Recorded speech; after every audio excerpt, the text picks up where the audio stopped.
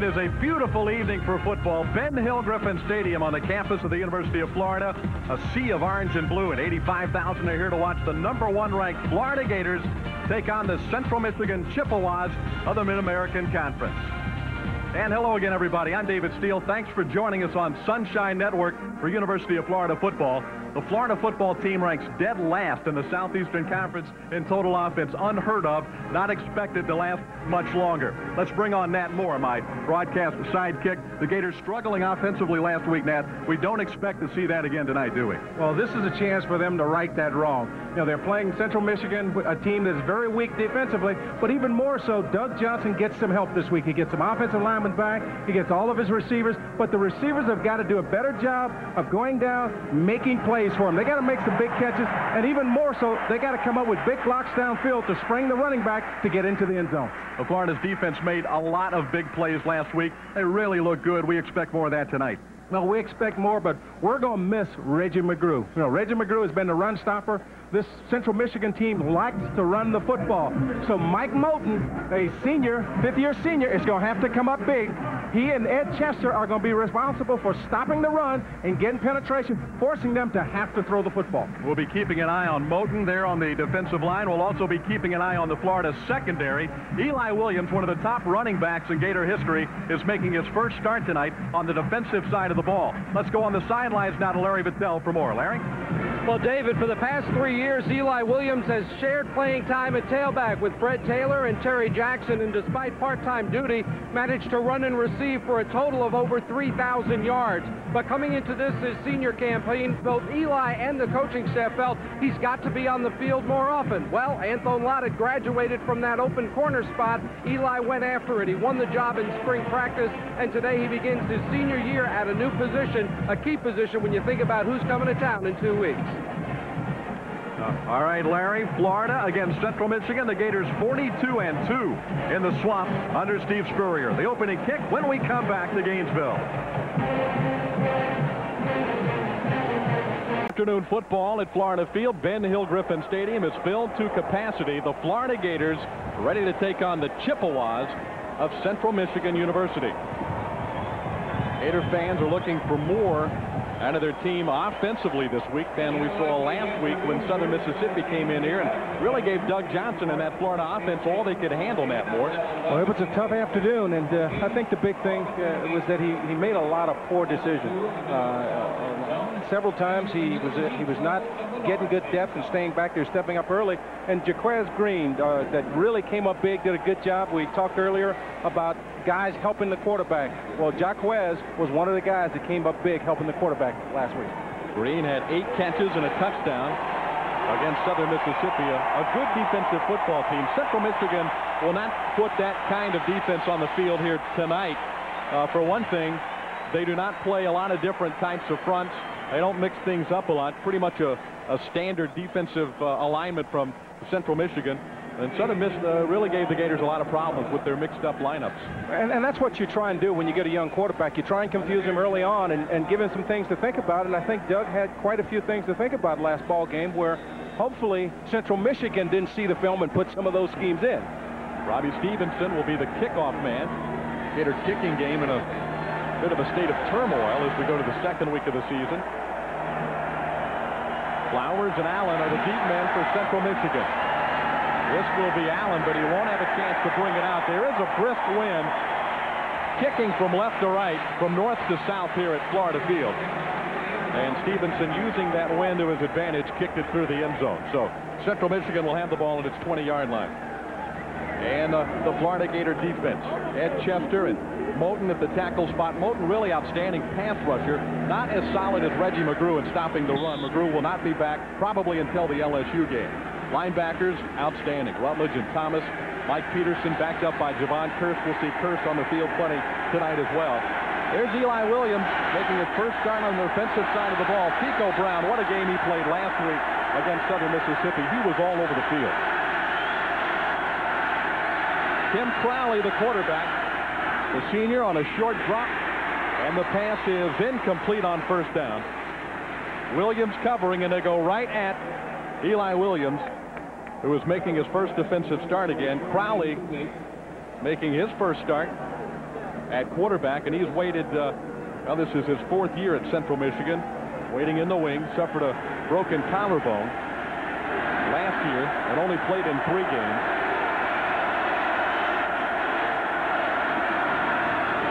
The give is to the tailback, Eric Flowers, and Flowers only a couple of yards. Beauchamp, number 93, there to make the tackle for that Florida Gator defense. And here's Central Michigan's offensive football team. Flowers is the tailback. He's the big story, stepping in for the injured Silas Massey, the number 1 tailback, out for the season with a torn ACL. Shorman and Allen, outstanding receivers. Look at the offensive lineman. Keep an eye on Ferris. Riley Ferris, number 65, is an NFL prospect for Central Michigan. Crowley out of the shotgun on 3rd and 8. Down he goes. Javon Curse.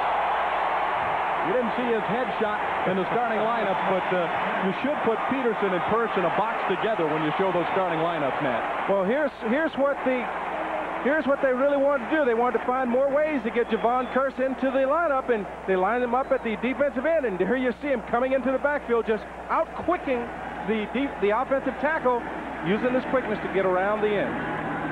Good pass rush by Javon Curse. Ben Croft, the kicker. One hopper. And Jamie Richardson trying to find a little running room. A penalty flag is down as Richardson is out of bounds at the 44-yard line. A 45-yard punt by Croft. But there is a flag on the play. Mark Schweitz made the tackle for Central Michigan, but let's check the flag. And it's going to go against the Gators. Steve Spurrier already. On the return on the blue team. 10-yard penalty. Spotted a ball. First down. Radio timeout. So we'll take timeout right here on Sunshine Network. They shut down Central Michigan. 3 plays and a punt. And the next attraction is indeed Rocky Top. They've been talking Tennessee all week here, which you know, is always a bit of a distraction when you can't focus on the game at hand. But you got a big one like that coming up, it's tough not to do. As you look at Johnson's numbers from last week, he threw a couple of touchdown passes, also 3 interceptions in game 1. Well, that's the big number there, David. Those 3 interceptions. Yeah, he's got to make, as you mentioned, better decisions in this one. Fred Taylor, the tailback, Terry Jackson, 2 outstanding backs behind Johnson, and the receivers we've already talked about. 2 offensive lines. We're going to look at both of them in the football game tonight. Steve Spurrier plans to use them in units. The first pass is caught by Travis McGriff, who did not catch a ball last week against Southern Miss. Doug Johnson gets him going early tonight. Well, David, I think Doug Johnson gets lucky here because once again the free safety reads it all the way. Herman Smith, and he breaks on the ball, and he just mistimes it as McGriff comes up with the catch. But he read the quarterback eyes all the way and had a good jump on the ball and just misplayed it. That's the thing about Johnson, though. He does have such a strong arm. He puts the ball in places that many others could not get it in. Johnson gets rid of that one quickly as Big John McCall, a junior from Troy, Michigan, is there to almost make the sack. Look at Central Michigan's defense. There's Big McCall, 6'3", 272 out of Troy, Michigan. Their linebackers, we've got a twin tandem. Jason Gold, number 41, starts. We'll also see his twin brother, number 44, Jeremy Gold, at a linebacker position. Husband and Williams, inexperience on the corners. Smith and Sewell are the safeties.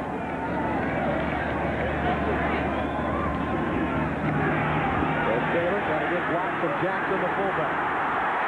Taylor outrunning the Central Michigan defense inside the 10. And that's what you get from a big man that has blazing speed like Fred Taylor, as he's able to get outside, got a key block from Terry Jackson on the linebacker, and he was able to use his speed to get outside and then outrun the defense for a big gain. Just good job of walling. Good block downfield by the receivers. I mean, everybody doing their job, and that's what they've got to have to open this offense up. Everybody doing their job and counting on each other. That was a 42-yard run by Fred Taylor, who went over 100 yards last week against Southern Miss. Taylor takes a breather as Terry Jackson is the lone running back.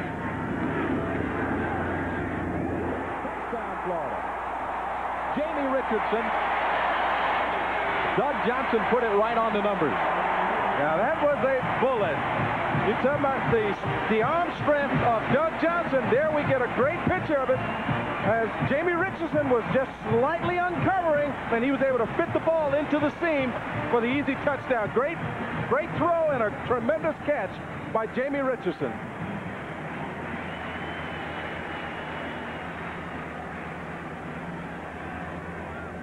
Here we see Doug going back. He's looking at his receiver all the way, and once he spots him, he gets a lot of mustard on the ball as it goes right by the linebacker, not giving him a chance to react. Good route, good catch, and a perfect throw. All right, Jamie Richardson, who caught 3 passes last week. Doug Johnson with his 3rd touchdown pass of the season. This is Calvin Massenberg, the junior nose tackle, on the field injured, and this is just the worst nightmare you can imagine for head coach Dick Flynn. They come in here a huge underdog for the big payday against the Southeastern Conference opponent, and they'll come out with a $350,000 check for coming down here to play in the swamp, but hopefully they'll carry back a healthy football team. And this is not good looking at Massenberg, who was a 2nd-team all-conference player last year on the field. Well, he's the key player for that defense. He's the guy up in the middle that, you know, not only is he big, but he's also quick. He stops the run, but he has the ability to get into the backfield and make things happen. Let's take another good look at this touchdown throw by Doug Johnson as you see him looking down the field all the way and then getting the zip on it as Jamie Richardson breaks free for the touchdown. Good news for Richardson and the Gators. You look at the scoring drive, it was quick and painless for everybody except Massenberg, who the good news there is he is walking off the field under his own power, so hopefully that is not a serious injury. I think he just got his bell rung. He's able to walk off on his own power, and he's limping a little bit, but overall he's healthy.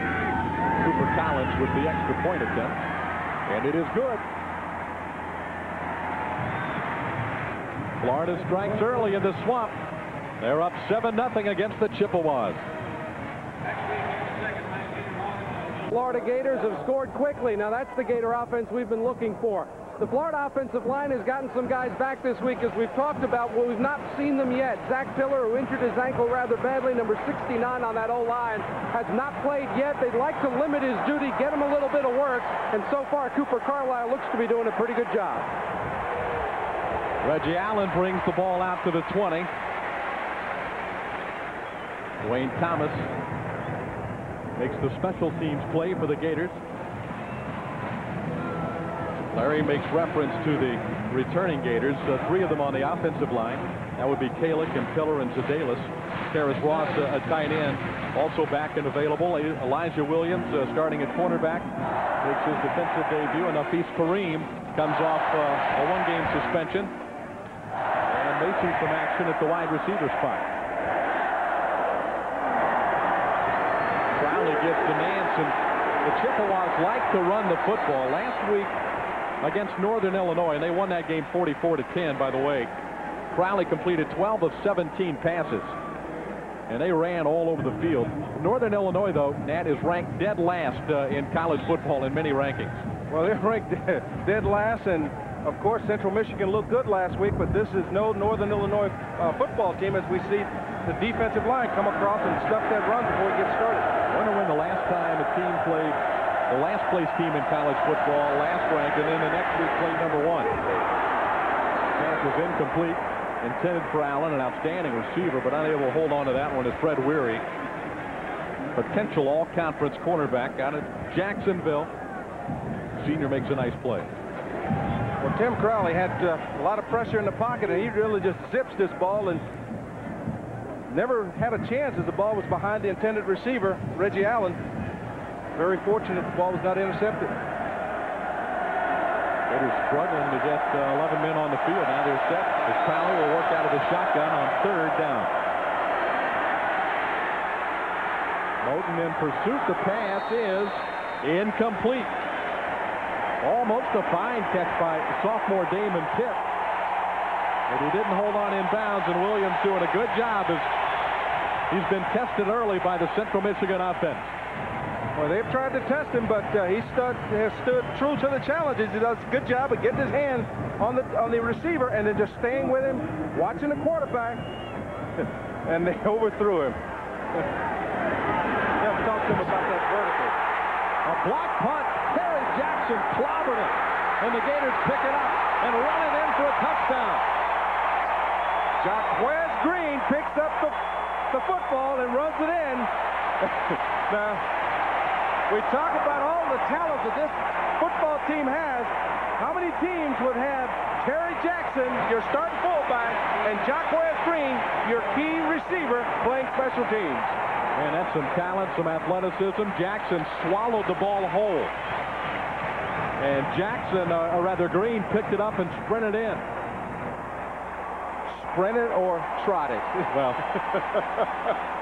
a trot for Jaquez is a sprint for most everybody else. A flag is down. The line judge coming in. You think there's some pent-up frustration being cut loose by this Florida football team tonight? Well, I think they've had a tough week, knowing Coach Spurrier and what they really expected. Expected a tough game last week, but they didn't expect it to be that tough. So they've had a tough week of practice. And I'm pretty sure that they want to show the coach they're ready, and they'd like to have a more relaxed practice next week. 2 weeks before the next showdown against the Tennessee Volunteers here in Gainesville on September 20th. The extra point is good, and the Gators are up early. We've played less than 4 minutes, and it's 14-0 Florida as Terry Jackson blocked a punt, his second career punt block, and they both resulted in touchdowns for the Gators. We'll be back to the Swamp in a moment. The weekend against Central Michigan tonight. And the real key, David, is that they were porous on offense, they were porous on special teams, and already they've righted those wrongs offensively and special teams wise. Here's Allen again from the 4. And there is John Xnitus to make the tackle for the Florida Gators. A 16-yard return.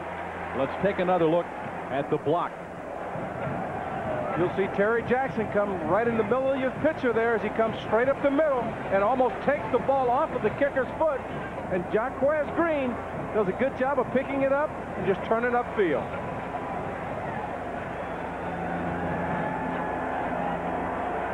Jaquez Green can find a lot of ways to score points for you. Central Michigan still trying to run the ball up the middle of Florida's defense. Running right into the strength of that defensive unit. Willie Cohen was there that time, the junior from Stark, to make the tackle. And there's Johnny Rutledge, the junior from Belglade, also in on the stop for the Gators. Well, the strong suit of this Chippewa football team is their offensive line, but the Gator defense is also the strong suit of this Florida football team, and Florida's defensive line is controlling the line of scrimmage so far. Central Michigan has produced some outstanding offensive linemen. A short drop and a quick toss, and Shorman makes the catch with Eli Williams covering him. Short of a first down at the 28. What the Gators are doing so far is they're stepping everybody up their 7-man front and daring this Chippewa football team to throw the football. And they answered them with a quick slant, but not enough for the first down.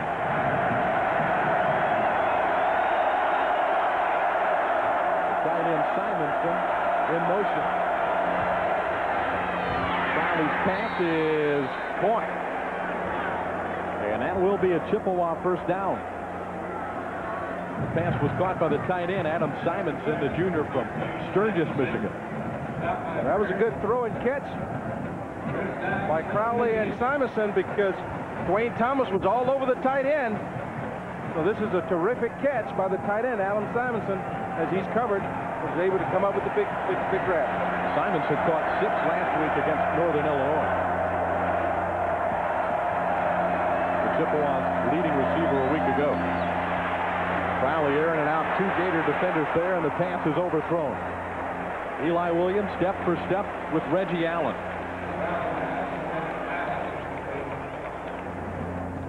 One of the things that you get when you bring Eli Williams to the other side of the football is a guy that has tremendous speed and quickness as well, and he does a tremendous job of running with their speed receiver step by step. But if he's not able to, there's that man again, Kiko Brown, in perfect position to help out. What a statement about your football team. You can move the number 7 rusher in your school's history to the defensive side of the ball in his senior year. Is shut down again. Derek Chambers, the redshirt freshman from Lawndale, North Carolina, number 91, was there to make the tackle. But Williams is not a stranger to playing defensive football. He was an outstanding defensive back. If we look at the stuff by Chambers again, Williams was an outstanding DB at Milton High School as a junior. I think he switched offense in his senior year of high school, but was really a top defensive prospect as a junior. Well, he came in here expecting to be a defensive back, and they gave him an opportunity to move to the other side of the ball, giving him a chance to play. And in doing so, he played for 3 years, but now is an opportunity to play full-time playing defense. As once again, we see Elijah Williams coming up on the quick string, making a play.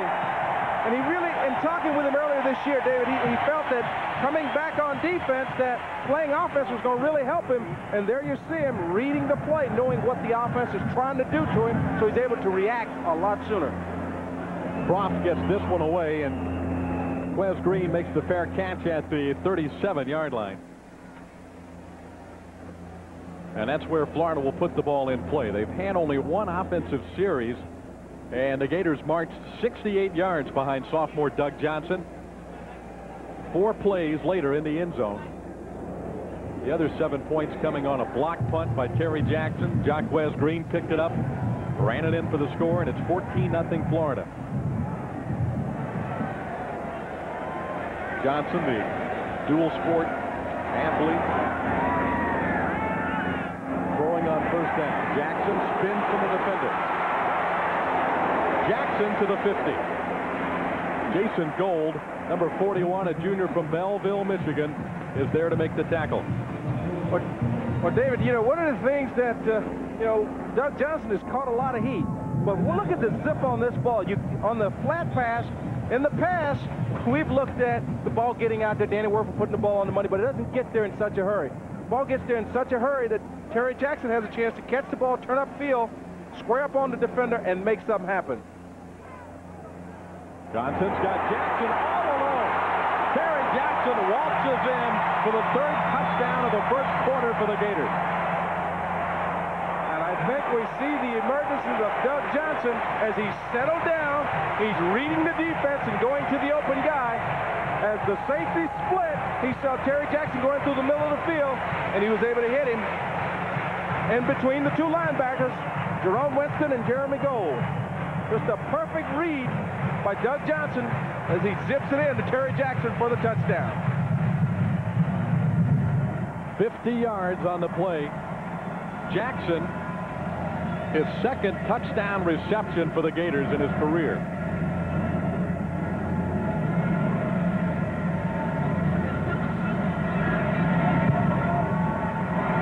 And the extra point is good again.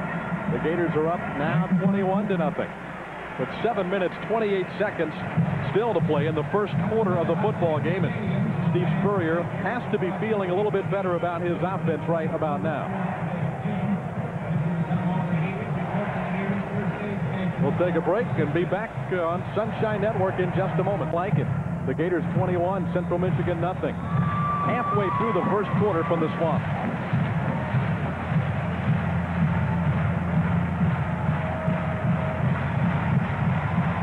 Bobby Stevenson kicking off again. Reggie Allen a yard deep. Allen a little crack there at the 20. Is brought down at the 25-yard line. But Doug Johnson really throwing the ball nicely tonight. Well, but even more so than just throwing the ball nicely, he's putting air on it when he needs to. He's zipping it, but he's reading the defense. The safety split, he knew right away that he had his fullback going through the middle, isolated on the linebacker, and they're not going to win that battle. Johnson and Jackson make it look easy. The Gators have had 2 scoring drives, a total of 6 plays.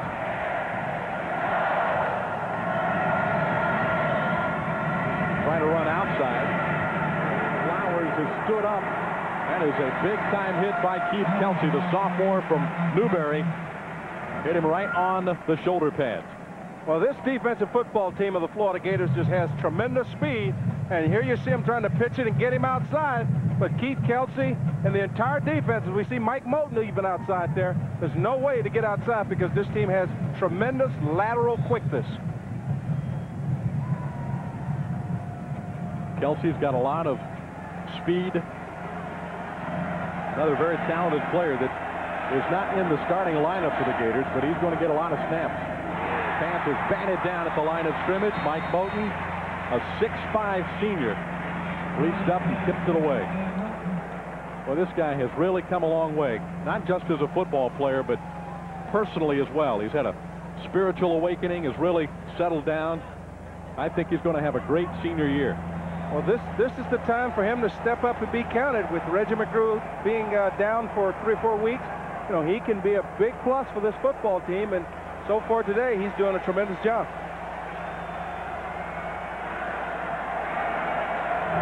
Central Michigan, again, 3rd down. Riley's pass off the shoulder pads of the receiver, Shorman, and almost intercepted. Mike Harris trying to dive and make the grab, but could not. And the Chippewas have to punt the ball again.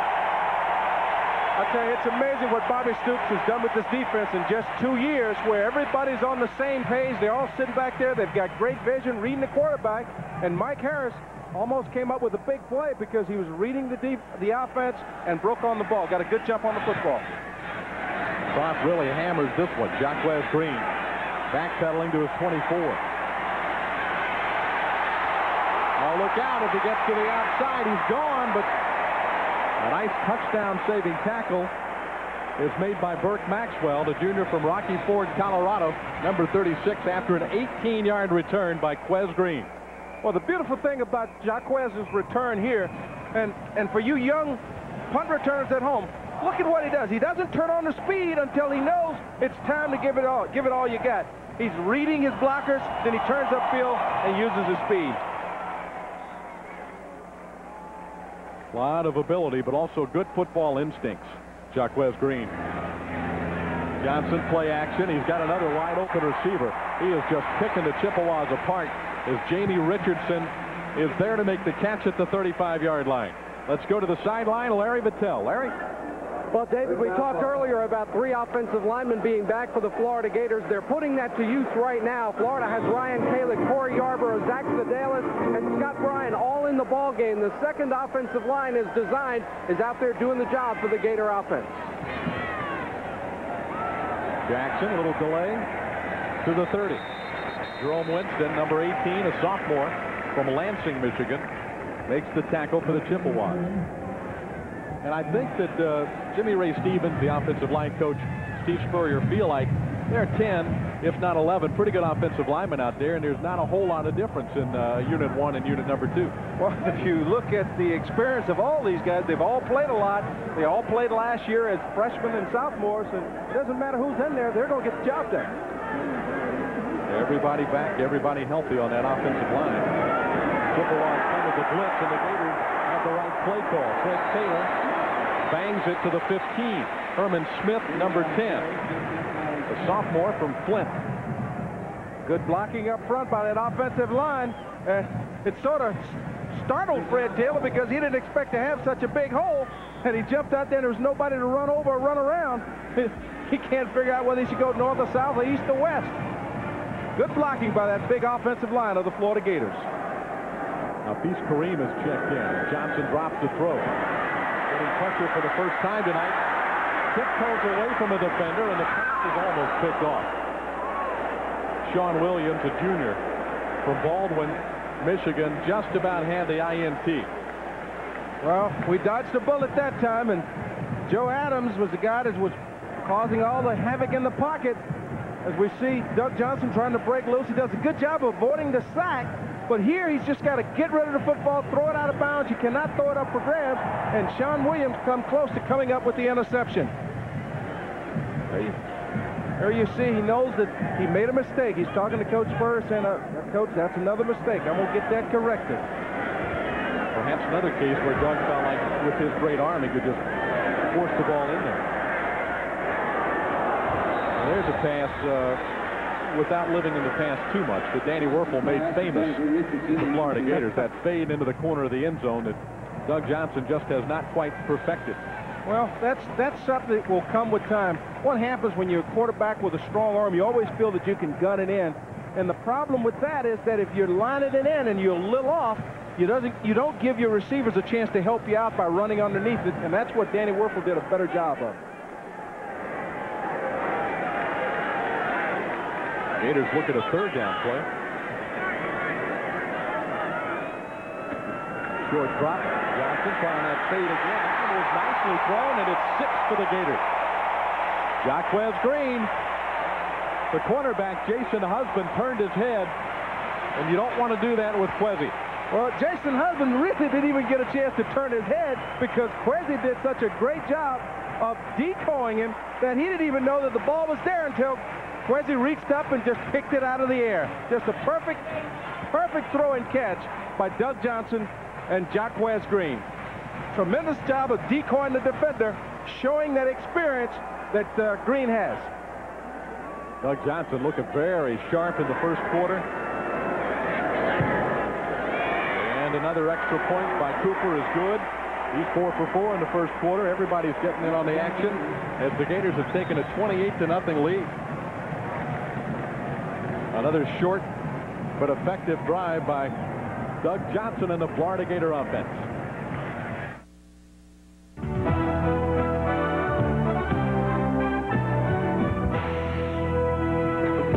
Tonight in the swamp against Central Michigan at 28-0. Bobby Stevenson, his 5th kickoff in the first quarter.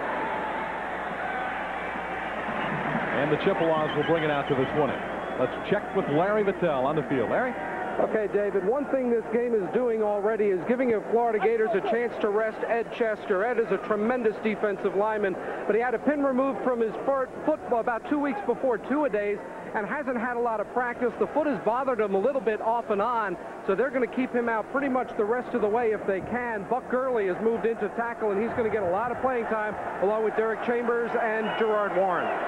Well, I think you can go down the line, Larry. The 3rd and 4th teamers, their palms are sweating right now because they know there's a great chance they're going to get a lot of snaps in this one. It's 28-0 in the first quarter. Tony George just made a fine play, stepping in front of the receiver and knocking it away. Good job of reading the route all the way as he's with Reggie Allen, and just as the ball arrives, he's able to step in front of him and swat it away. And you're talking during the last break about the job Gator receivers do on this fade route. Well, and that's a credit to Coach Dwayne Dixon. He does just a tremendous job of teaching his receivers not to show that the ball is coming until it gets there, and then they just reach up and pluck it out of the air like an apple. Running room for Flowers. He's in the open field and is brought down at the 34. Kiko Brown, number 33 for the Gators, there to make the tackle. Brown had a big game last week against Southern Mississippi. Had an interception, about 4 broken up passes, 3 or 4 tackles. He's a playmaker back there, and that's the kind of guy you like at that free safety spot. First down for the Chippewas. Riley throwing it deep. He's got a man out there, and it is juggled and then caught. A beautiful circus catch by Reggie Allen. Well, that was just a great catch by Reggie Allen because Fred Word was with him all the way, jumped up and swatted the ball away. Good job of maintaining his concentration by Reggie Allen, as when the ball is popped up, he's able to relocate it and come down with the grab. This is just a great individual effort as you see 2 guys fighting for the football, and Reggie Allen comes away as he maintains concentration. Allen, a first-team All-MAC player last year. He caught 66 passes last season. Had just 1 catch last week against Northern Illinois. A flag goes down as Flowers stays on his feet and carries the ball to the 16.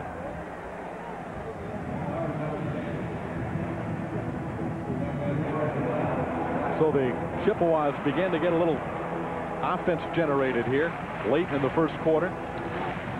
And I think the key is they're able to move the ball up the middle of the field as they start to work against some of the young guys. Number 61, we've got Gerald Warren and Buck Gurley in there at the tackle position. That's where they're starting to run. That's where that team likes to run the football, up the middle. Second down.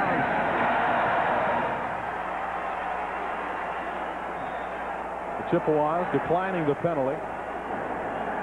It'll be 2nd down and 3. Coach Dick Flynn, he's been at Central Michigan for 20 seasons as an assistant coach first behind Herb Duramity, who is now the athletic director at Central Michigan. Now Flynn in his 4th year as head coach of the Chippewas. Simonson cannot hold on, the big tight end.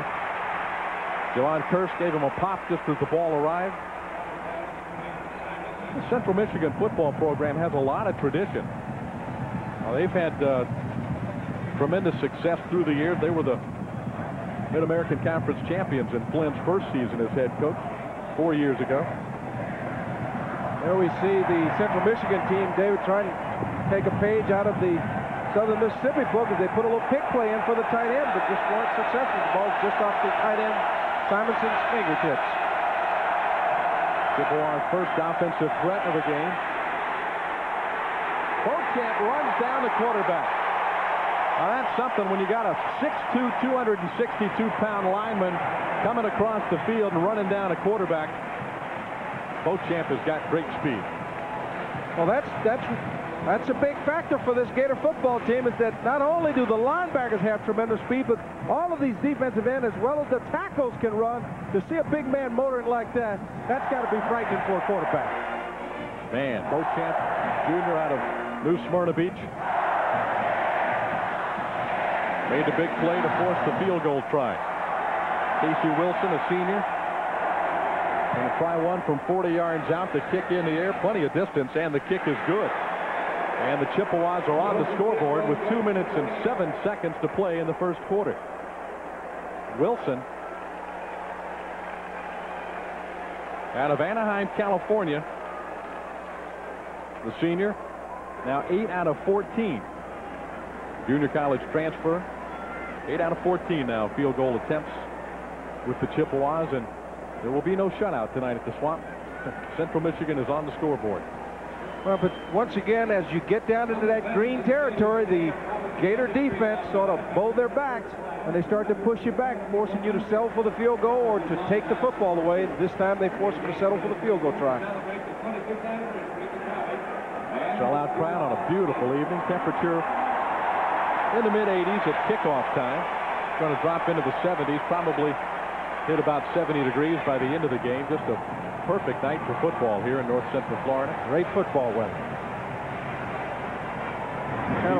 The kind of weather that an old man like me could even play in. We can appreciate this, can't we? These fans are frustrated, but I think patient. I think Florida fans generally did not expect tremendous things offensively from this team early in the season. It's just that with Tennessee looming so close on the schedule, there is a sense of urgency to get something going offensively, and you see Steve Spurrier and his offense begin to click tonight. I think folks are going to be feeling a little bit better about this team after this ball game. Well, when you look at that Florida schedule, the first thing you look at, the first date you mark, is September 20th when Tennessee come to town. You can understand why they would be a little excited about trying to get this offense motivated and headed in the right direction. That's Terry Jackson on the short kick return. And the Gators will have the ball at their 30-yard line. Doug Johnson working that Florida offense. The offense has scored 3 touchdowns in the first quarter. The defense, or I should say the special team, scored the 4th touchdown on a block punt by Terry Jackson. Johnson now has the freshman Bo Carroll behind him at tailback. Redshirt freshman Rod Frazier at fullback. He's airing it out for Clint Green again. A beautiful throw, and Green has made the catch at the 21. Well, once again, we see the arm strength of Doug Johnson as he's able to get it out there as Jaquez Green takes off on a streak down the left sideline, comes up with the catch. So we got a flag back at the line of scrimmage, and this one is coming back.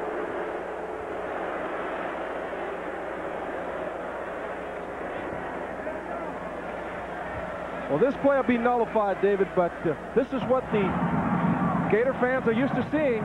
The bomb. Receiver downfield. The tight end was covered on the offense. 5-yard penalty, still first down.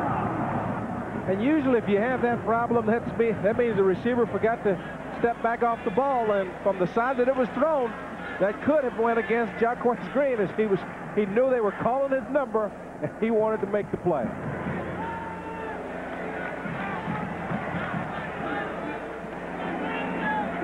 First down from the 25. Bo Carroll, freshman from Norristown, Pennsylvania. Carroll with sprinter speed is knocked out of bounds at the 48-yard line. And David, when we look at this Central Michigan football team, you can tell that they're not used to playing against a team with this kind of speed, as every time they go to take a pursuit angle, they take the wrong angle, and these speedy receivers and running backs for the Gators just outrun them and turn the corner, as you see Carroll turning the corner there. Brian Lagib, a freshman, saved a touchdown there for the Chippewas. Carroll, an electrifying runner.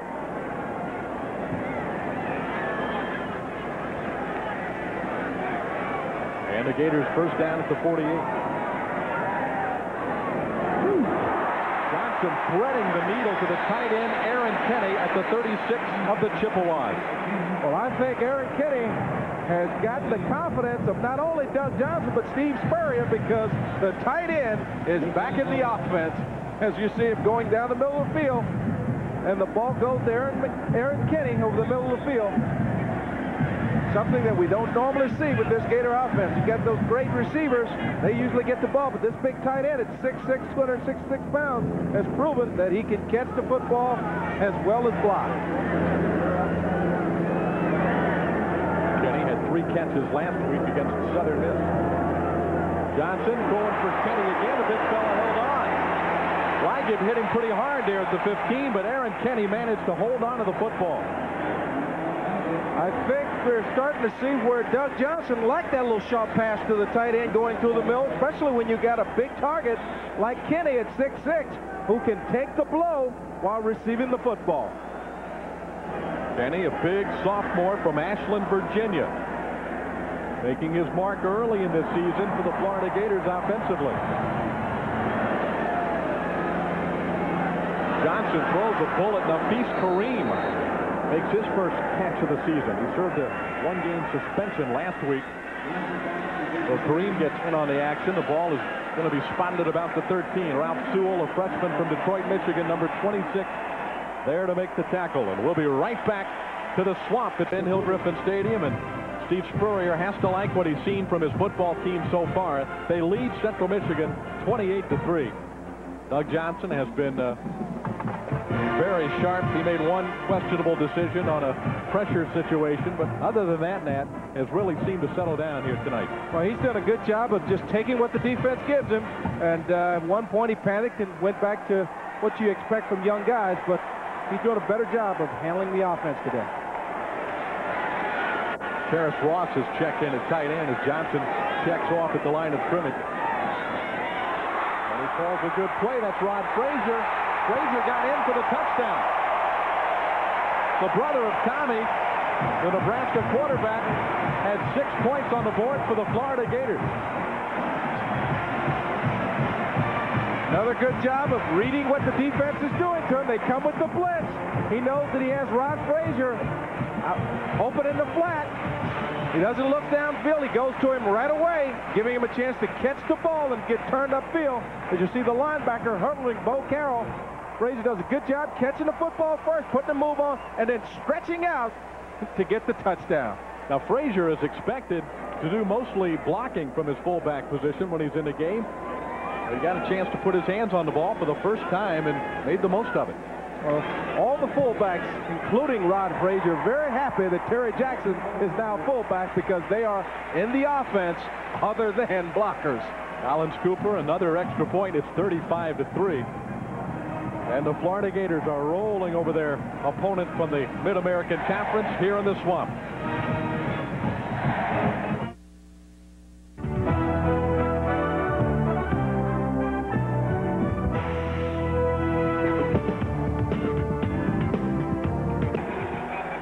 Second quarter from the Swamp. We're early in the second quarter, and the Gators have that huge lead against the Chippewas. Let's go to the sideline of Larry Vittel.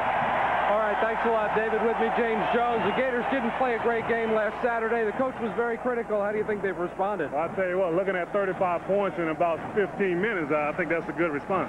James, as a player, how do you feel when the coach really lets you have it, not only privately but publicly? Well, you feel very little when he come out publicly about it, but if you have this kind of response, you don't mind getting criticized like that every week.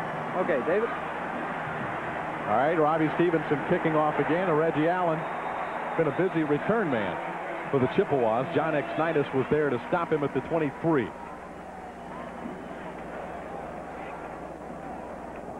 Another effective, short but effective scoring drive by the Gators. Only 5 plays to move 70 yards in 2 minutes and 16 seconds. Florida has been clicking on all cylinders offensively here tonight. I would say that they once again look like the fun and gun offense that we've been accustomed to. The tailback is Flowers, and Flowers gets the handoff. He moves into the starting tailback spot because of the season-ending injury to Silas Massey, who really was an outstanding player. Tore his ACL 3 days before the season opener last week against Northern Illinois. But Massey, the former #1 tailback, ran for 1,000 yards in his freshman year after he filled in for an injured tailback midway through the season. Massey got 1,000 yards in only 6 games. Now Flowers is the guy that is filling in for Massey, who has the knee injury, and Flowers carried for 127 yards last week against Northern Illinois. So they're pretty well stocked at the tailback position at Central Michigan. Well, that says one thing.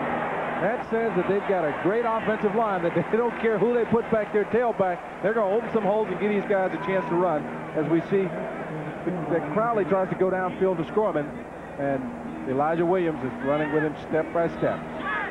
You know, in reading about Flowers and Nance, the 2 tailbacks, apparently both of those guys that we're seeing here tonight are kind of the type of backs that like to run over you rather than run around you and have the great speed. Massey was the jitterbug type tailback, and these other 2 guys are more power backs, and I had a feeling that might not bode too well for Central Michigan against this Florida defense.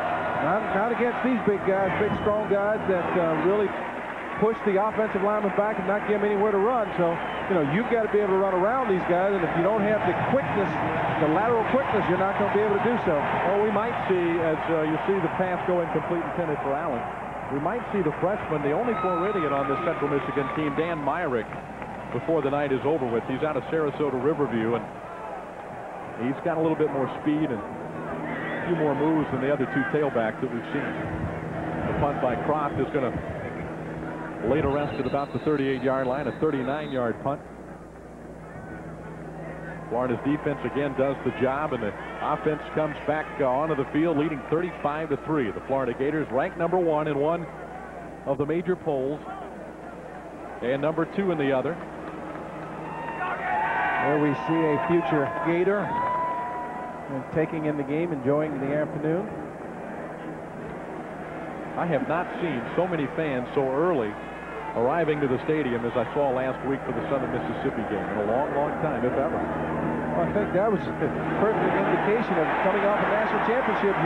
You want to get started. You want to get cranked up in a hurry, as we see Eugene McCaslin doing a lot on his own after he got outside, running over would-be tacklers, picking up extra yardage as Herman Smith finally brings it down after the game for the first down.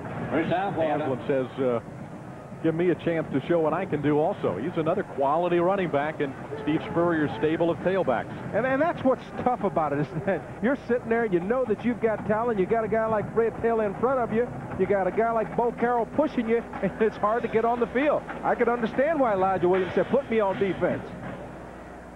Williams has no problem moving to the defensive side of the ball. Johnson again finding the open man, Nafis Kareem.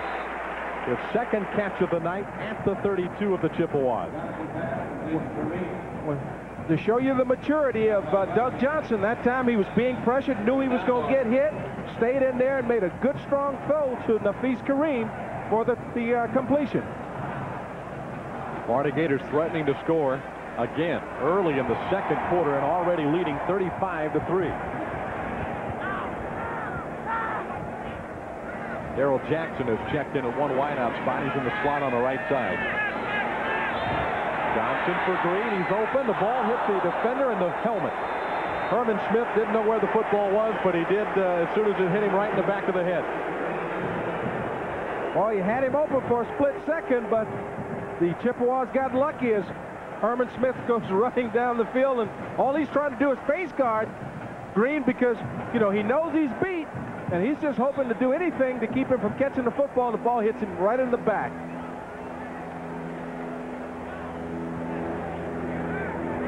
Second down and 10. Draw play to McCaslin. A nice block by the fullback. Jackson sprung him for an extra 5 or 10. And McCaslin to the 20. Jeremy Gold, the twin brother of Jason Gold. Jeremy wears number 44. His twin brother, identical twin brother, Jason wears number 41. Well, here's a good look at what they said. You see Jackson making that big block, giving McCaslin good room to run upfield, picking up another Gator first down. Racking up the yardage in the first half here at the Swamp. Close to 300 yards in total offense already.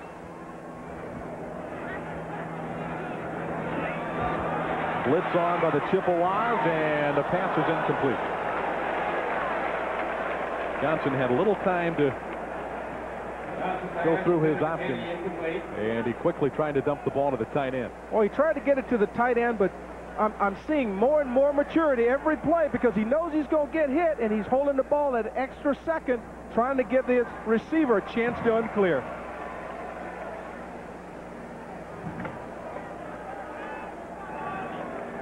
Impressive numbers by Johnson in the first half. And a dump pass to the fullback, Terry Jackson. Jackson looking for a block. Green gives it to him with an escort to the end zone. Good job of running after the catch by Terry Jackson, but even a better job by his downfield blockers as he had offensive linemen getting down in front of the screen as well as coming back picking up Jaquez Green's block to get him into the end zone. Great execution by that entire Gator offensive football team. Doug Johnson starts it all by suckering the defensive line in. As you see the offensive line giving him room to get in there, and then big Zach Zadalis, crazy with a good block. Just great execution by that entire football team up front. Collins Cooper adds his 6th extra point of the game. So the Gators lead 42-3. A big night for Doug Johnson and the Gator offense. Sept, the #1 ranked team in the country, but that score this early in the game has to be at least a little bit shocking, I think, especially Nat Moore when you consider what the Gators did last week in their opener offensively. Well, I think you expected the Florida Gators to come in and play well offensively, but you didn't expect them to turn it on so early. And this will give Tennessee something to think about, especially when they look at the film. They might say that the Central Michigan team is not that good, but the different ways that the Gators are scoring will give them a lot to think about when they're putting their defensive scheme together. Well, it doesn't matter whether he's got the wind at his back or in his face. Robbie Stevenson's doing a fine job on kickoffs. He just nailed that one through the end zone. Here we take another look at it. You see exactly what Doug Johnson sees, and then you see big Zach Sedalis out front, Corey Yarborough, and then look at this block by Jaquez Green as he walls off to the defender, to get Terry Jackson into the end zone. Terry Jackson is putting up the kind of numbers tonight that are going to get him consideration for Player of the Week honors. He's already scored 2 touchdowns. He's blocked a punt. And we haven't even played a quarter and a half here at Florida Field. Now the Chippewas came in here perhaps not thinking they could win the game, but you know Dick Flynn and his staff thought that they could at least be competitive, especially with what Southern Mississippi was able to do last week here at Florida Field. This game was scheduled back in 1992 when this Chippewa program had just come off a big win against Michigan State. These games are scheduled so far out in advance, and you never know what kind of football team really you're going to be bringing into a place like this. But came here for the big payday and with the hopes that they could stay on the field with the Florida Gators, but so far that has just not happened. They're going to give Shorman the catch, it looks like, there at the 28-yard line is Tyrone Baker, who started at that left corner position for the Gators last week due to the suspension of Eli Williams. It was Baker there to make the tackle. They've been able to go to Sherman twice on the slant route. You know, he's a possession receiver that if you start to come up, he'll go by you. He caught a couple big balls deep last week, but he's known it for his possession reception.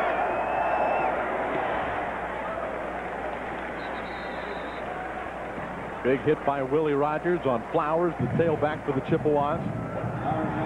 It'll be close to it. Looks like he is going to be a first down.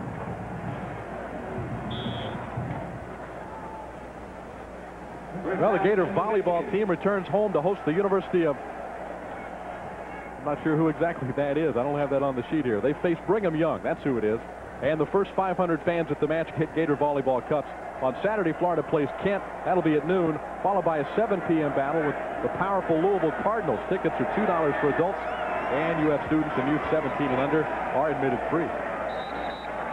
On first down, the Chippewas going again to the tailback, Eric Flowers, trying to run up the middle mostly with that powered tailback. But their offensive line just cannot deal with Florida's front seven. Well, the front four is doing a great job of keeping everybody off the linebackers, and the linebackers are reading and flowing.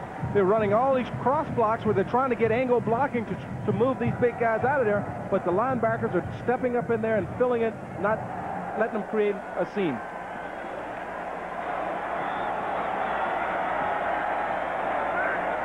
From the 31.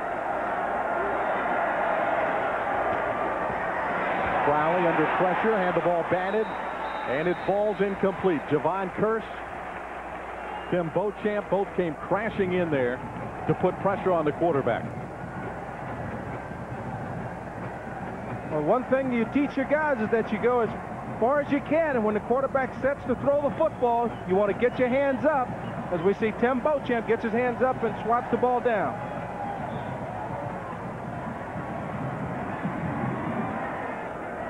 Tim Crowley, the senior from Jackson, Michigan, having a tough night. Crowley got hammered as the ball is thrown incomplete.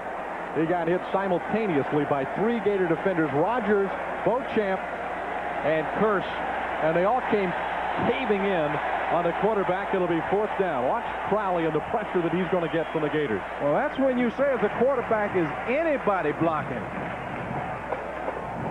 Ouch.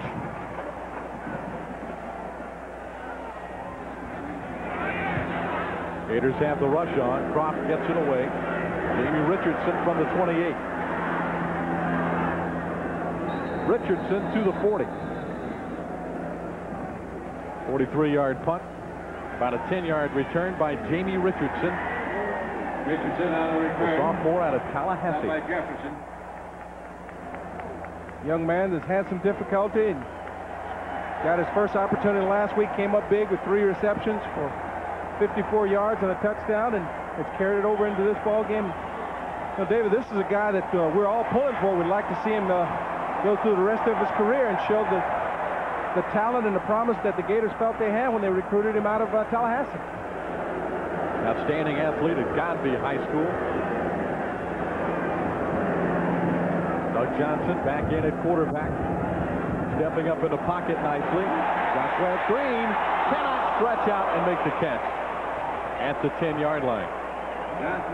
Nice idea by Johnson and Green. Jamel Jefferson was the guy trying to catch up to Green, but well, that is a tough task. Green had about 5 yards separated between himself and the defender. Well, here you see Doug stepping up, and he just launches this ball, and very seldom do you see a quarterback with enough arm strength to overthrow Jacquez Green, but there you see the arm strength of Doug Johnson as he's slightly over the outstretched arms of Jacquez. Nice hit by the linebacker. Jason Gold stepped up into the gap, drove back Fred Taylor. Haven't been many solid hits on Florida running backs tonight by the Chippewas, but that was one. That was one, and the offensive line has been doing a good job of clearing everybody out of there, and I think that was a play where the Chippewas took the play off. It just happened to still be in the hole because they weren't pass rushing. The Gators have not punted the ball yet in the game. 8:30 to go in the second quarter. Here's 3rd and 9. McGriff all alone. Travis McGriff to the 40. Charlie Bush, the linebacker, made the tackle, but the corner or the safety, somebody, I think the corner over on that side, got completely turned around by McGriff. Well, McGriff reads the coverage. It's a zone defense. He does a good job of getting his allotted depth, coming back, sitting down in the hole, coming back to meet the football, then turning back upfield. And that's what you've got to be able to do. Recognize when it's zone, when it's man, whether you run a zone route, find the opening, or if it's man, you're running a route, an individual route on the man coverage. Taylor, nowhere to go. John McCall, the junior from Troy. Number 92 there to make the tackle. It's kind of hard to run a draw when you don't have a pass rush. And Florida came with the draw. Defensive line is still sitting there because they're not getting across the line of scrimmage. There was nowhere for Fred Taylor to run.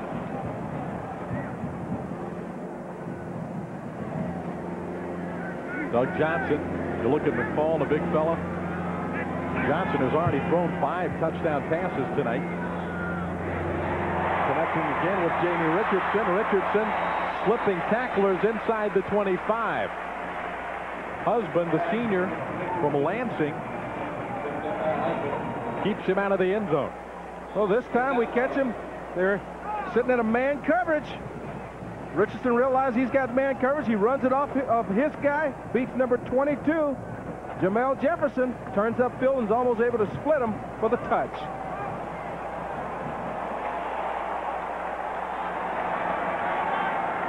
Well, the Gators pick up another first down from the Chippewa 23.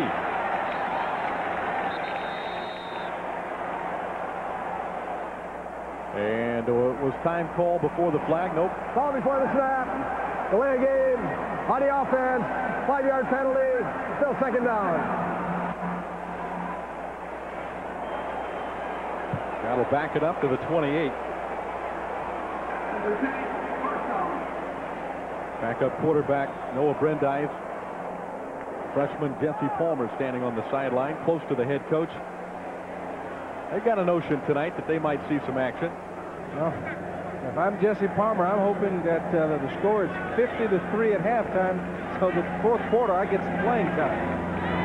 Johnson looking for the end zone again. He's got Richardson again. Richardson waltzes into the end zone. Now that was just a beautiful thrown ball by Doug Johnson, because as Jamie Richardson broke out to the corner route, he threw it up and over the would-be defender. Perfect throw, giving him time to turn and locate the football. Easy catch and run for the touchdown. Just a great throw. They pick up the blitz. Good job by Fred Taylor picking up the blitzer. Beautiful throw. Easy catch. Touchdown. Doug Johnson, 6 touchdown passes tonight. The school record is 7, held by Terry Dean in a game against New Mexico State in 1994. Johnson has 6 touchdown tosses in this one. 7 for 7 in the extra point department now. Collins Cooper, the junior from Jacksonville, drills another one through. And the Florida Gators, ranked number 1 in the country, looking good offensively tonight. Continuing to pour it on here in the Swamp tonight. A game this team desperately needed to get its offensive confidence after struggling last week in the opener against Southern Mississippi. It is 49-3. Bobby Stevenson again kicking it deep. Reggie get to the outside, and down he goes near the 20. Eugene McCaslin was the first man there. Let's take another look at touchdown number 7 for the Gators tonight. And this is what you like to see if you're Steve Spurrier. You're starting to see the young man mature as he knows he's got a guy breaking wide open, and he puts some air on it instead of trying to line it in. Join Sunshine Network every Sunday at noon for Florida football highlights with Steve Spurrier. Tune in as Coach Spurrier reviews the week's game and looks ahead to the Gators' next opponent. Florida football highlights with Steve Spurrier. That's Sundays at noon on Sunshine. And that next opponent in this case is Tennessee Volunteers, ranked number 3 in the country.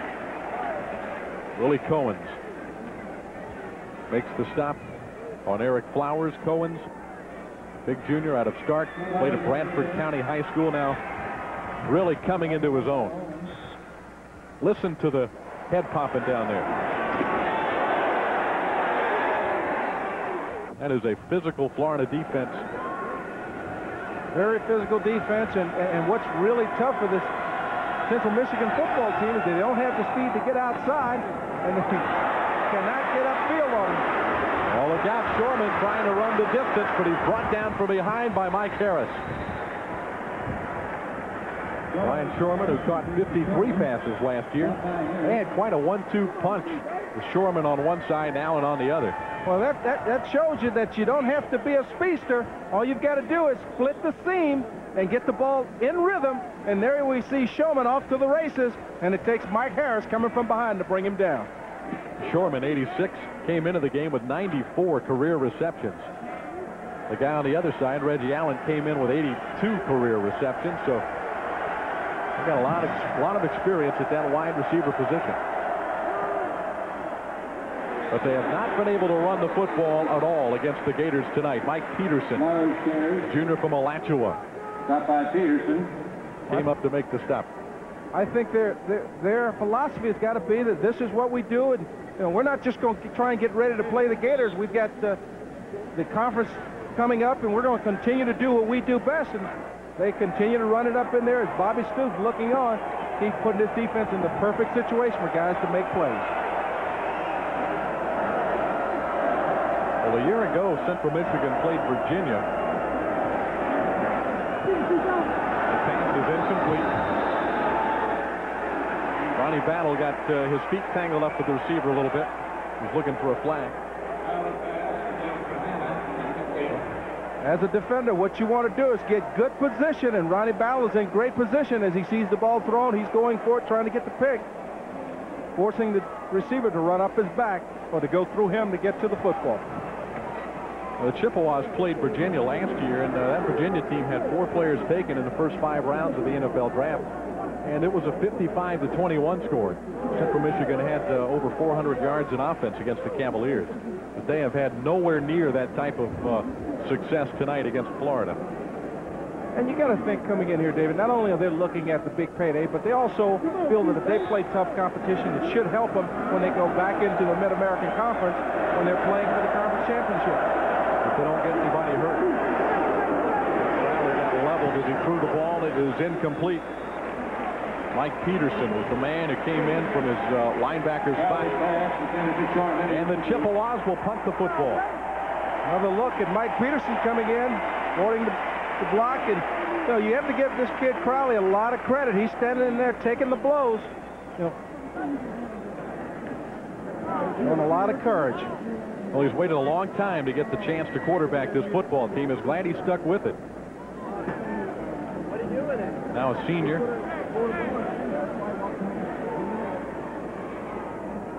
Croft back to punt.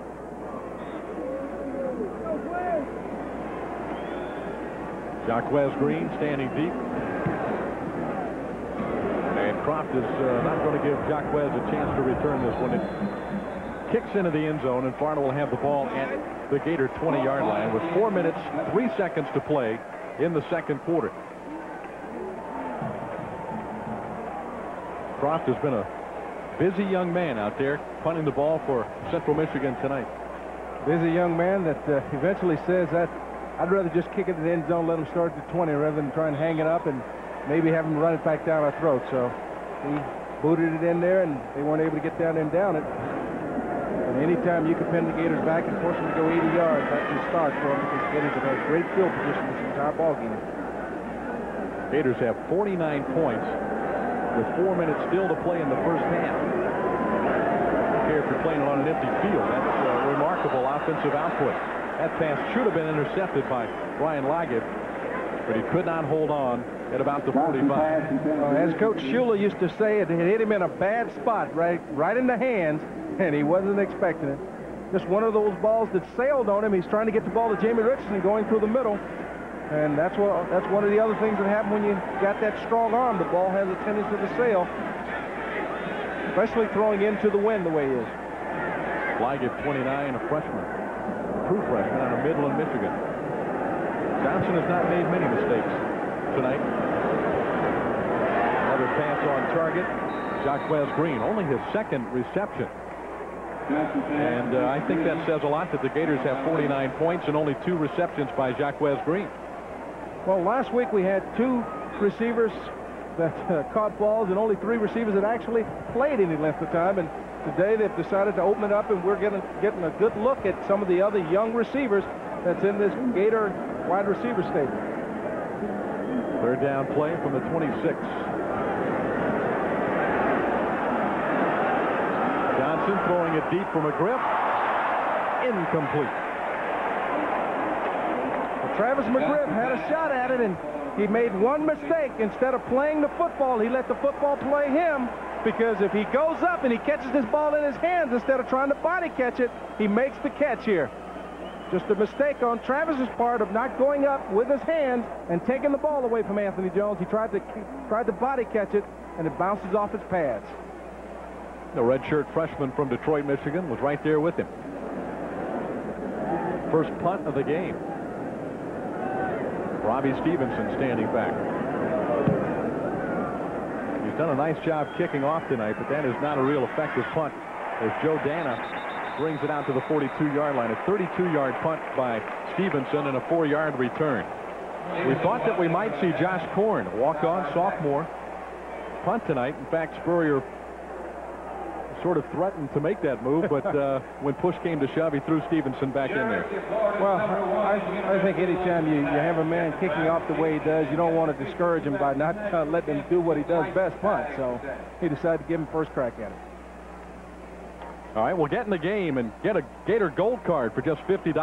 Your Gator Gold card will gain you entry into all regular season volleyball and women's basketball, gymnastics events at the University of Florida during the calendar year. The pass incomplete.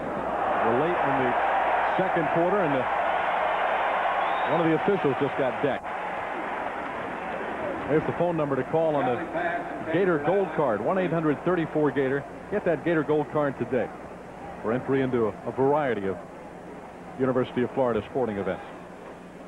Well, they keep trying to work that matchup, Reggie Allen versus Elijah Williams, but so far Elijah's not having any of it, as he's able to run stride for stride and play the football.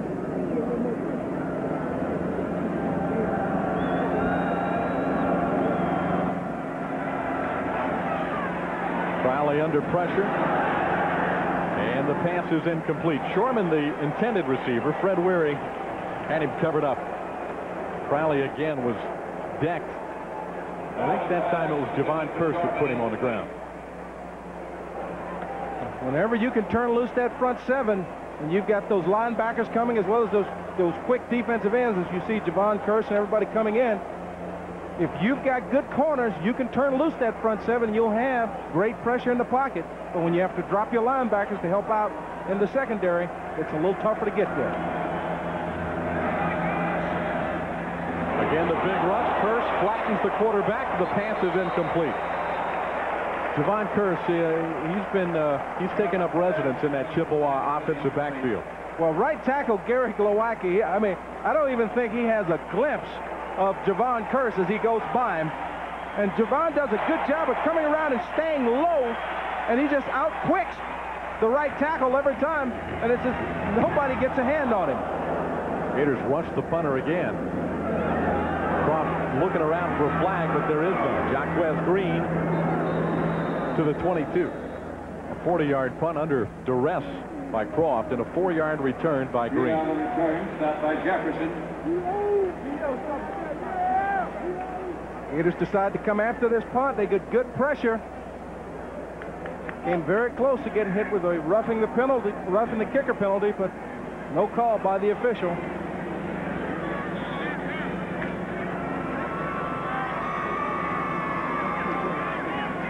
Florida Gators have scored 49 points in the first half. Doug Johnson going all the way in the first half. The quarterback has thrown 6 touchdown passes.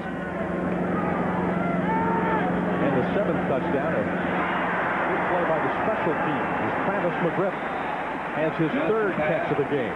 Sewell, the redshirt freshman from Detroit, number 26, is there to make the stop. Let's go to Larry Vitale on the sideline. Well, David, we've seen quite a bit of Damon Carroll. Fred Taylor's back in now at tailback. Eugene McCaslin's day is done. He has a moderate shoulder separation. He will be out for the rest of the day. Beyond that, it'll depend on how he responds to treatment and such, but no more for Eugene. Fred Taylor Had a lot of running room across the 50 to the 48. Liggett was there to make the tackle, number 29. Not good news on McCaslin. Mentioned earlier that Central Michigan doesn't want to get anybody hurt tonight for their Mid-American Conference schedule up the road. And, of course, the Gators have the big SEC showdown with Tennessee in 2 weekends. Don't want to see any key players get hurt either. All right, there we see a good job of running by Fred Taylor. And, you know, the reason that you needed Eugene McCaslin, and as we get into the big ball games, SEC part of the schedule, we need to have healthy backs to replace him. As we see Jason Gold does a good job of getting his hands on the football, able to knock it down. As once again, Doug Johnson was trying to throw the ball down the middle of the field. Trying to hit his receiver coming through the middle of the field. Goes back, gets a good pass drop. One of the things that they have not done early in the ball game is get good drops, and he was able to drop it in. The Gators have come out throwing the football in this first half. This is the 27th pass of the game by Doug Johnson in the first half. And this one caught by the fullback, Terry Jackson. There was a flag thrown back behind the Florida line of scrimmage. 27 pass attempts in the first half. And Johnson 17 of 26 before that one. This one might not count. Looks like they'll bring it back. Well, I don't remember exactly what the ratio last week was run the pass, but I knew coming into this ball game, getting ready for Tennessee, it would not be the same. Holding on the offense. 10-yard penalty. Spotted a fall. Repeat, second down. Watch the left side of the line. Big Zach Pillows, Deke Story. I think to get Zach there is he's trying to keep the end from looping inside and get his arm caught up inside. But if I'm the quarterback and I'm going to get hit, go ahead and hold him. Force the official to make the call. Carroll, a touchback across the 50. Carroll in the open field is a dangerous thing for the Chippewas. Carroll run down from behind inside the 15 by Jason Husband. Well, Jason Husband showed a little speed there himself as he took the proper pursuit angle, not allowing Bo Carroll to get into the end zone.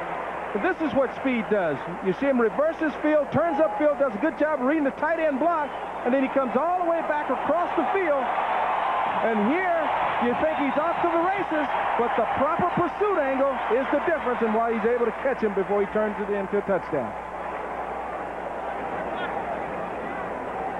And the freshman from Norristown, Pennsylvania, slipped away from Joe Paterno in the recruiting wars. Got a nice hand as it came off the field after the big play. Timeout. White. We have a Chippewa timeout with 40 seconds to play in the second quarter. It's 49-3 Florida. All Gators in this one. Florida, a frustrated football team last week. Gators left the stadium with only 21 points against Southern Mississippi. And it sure was a long week at practice for the Gators in preparation for this one. Very important to get that ship righted, that offensive game going tonight, because Tennessee is 2 weeks down the road. Tennessee is 2 weeks down the road, and sometimes what happens, David, is that you get so used to going against each other doing the earlier part of training camp or getting ready for the season, and you come into the season and you're a little ho-hum. You're not really ready to play, even though you think you are. And I think offensively, they just were not ready to play. They made too many mental mistakes. You know, they got back into the old habits of the penalties, and etc. And today we see the correction. They've got some penalties, but more so they're sharp, they're executing, and that's what it takes. You need to play against somebody, get your feet wet, and then you go on from there. And hopefully today's game will get them ready for the Tennessee game in 2 weeks. Reporters asking Steve Spurrier during the week, do you think that teams improve a lot? It's full record for touchdown passes in a game. 7 touchdown passes. But I think the real marquee here is that he did it in the first half. I don't remember what Eric Kressler did. It was Terry Dean. Terry Dean. It might have been in the first half, too. But this is just a good job of reading the defense again, because anytime you can get your fullback, Terry Jackson, isolated on a linebacker, you know you've got the win. That's the matchup that you want as he finds Terry Jackson in the back of the end zone. Doug likes throwing that fullback. Terry Jackson has 3 touchdown receptions tonight. We'll have another timeout. A little confusion there. Steve Spurrier on the sideline, looking out there and talking to his players on the field. Let's take another look at the touchdown, Nat. Good job. Here you get a good job of what the defender sees if he's looking at it going on, but by the same token, I don't think a defender saw the ball at all because Terry Jackson came wide open that time. Doug Johnson sending a message not to write him off. Anybody that thought he might not be ready to play quarterback at Florida, he's proven a lot to a lot of folks tonight. Johnson is now 18 of 27. And he's thrown for over 300 yards in the first half of the game. The extra point good again by Collins. The Florida Gators, they have scored 56 points in the first half of the game. Collins Cooper is perfect in the extra points tonight. Well, one of the worst things that can happen to you, David, is to be the team coming in after a good football team has had a disappointing week because you become the sacrificial lamb. Central Michigan, they play both defending national champions. They're the only team in the country, maybe the only ever, that has played the defending 1AA and the defending 1A champions in one season. They've got Marshall on their schedule out of the Mid-American Conference. Marshall in its first year in the MAC. And Dick Flynn, we'll see them later in the season. And hopefully for Coach Flynn and the Chippewas, Marshall won't do what the Gators have done to them tonight. Well, I think Central Michigan also is one of the first teams to ever play one of the top teams in the entire NCAA, as well as probably one of the worst teams in Northern Illinois. So we've got quite a few firsts going with Central Michigan here today. Well, they played Northern Illinois last week and won that game 44-10. Northern Illinois is dead last in some preseason polls in 1A.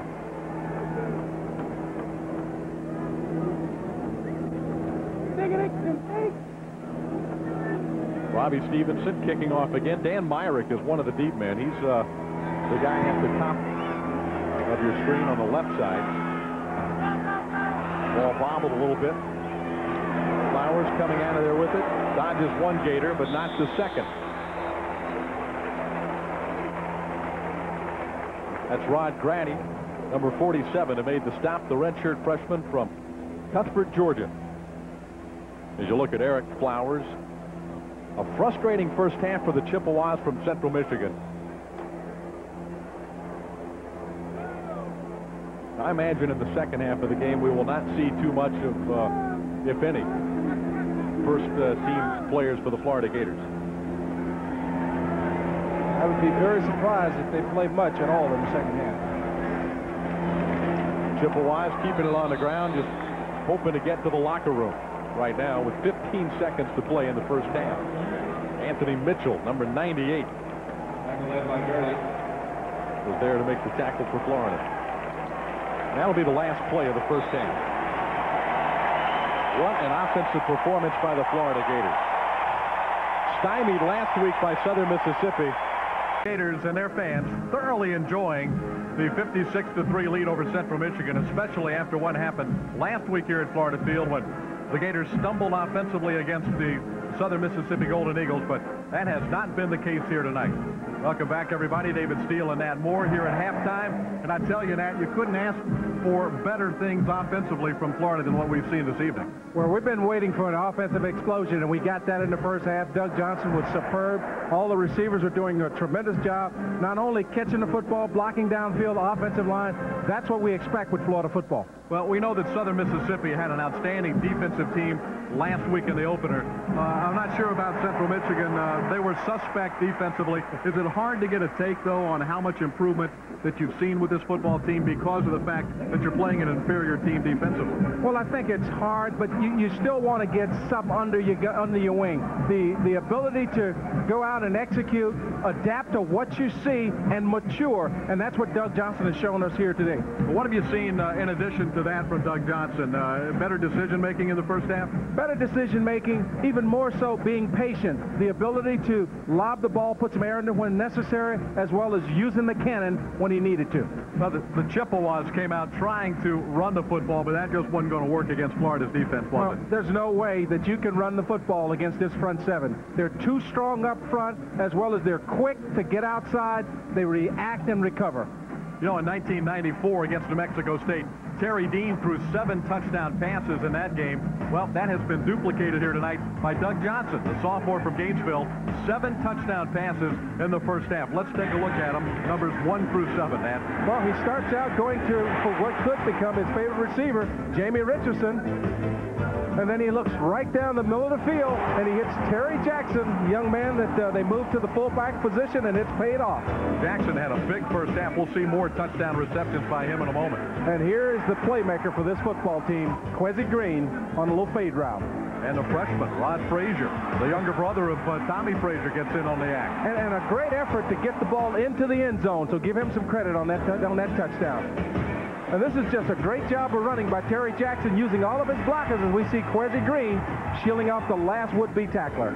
Jamie Richardson caught touchdown number 1 in the first quarter, and this is number 6 in the second. That's where we saw the maturity of Doug Johnson. He put some air under the football to make an easy catch, and then he goes back to Terry Jackson, isolated on the no linebacker.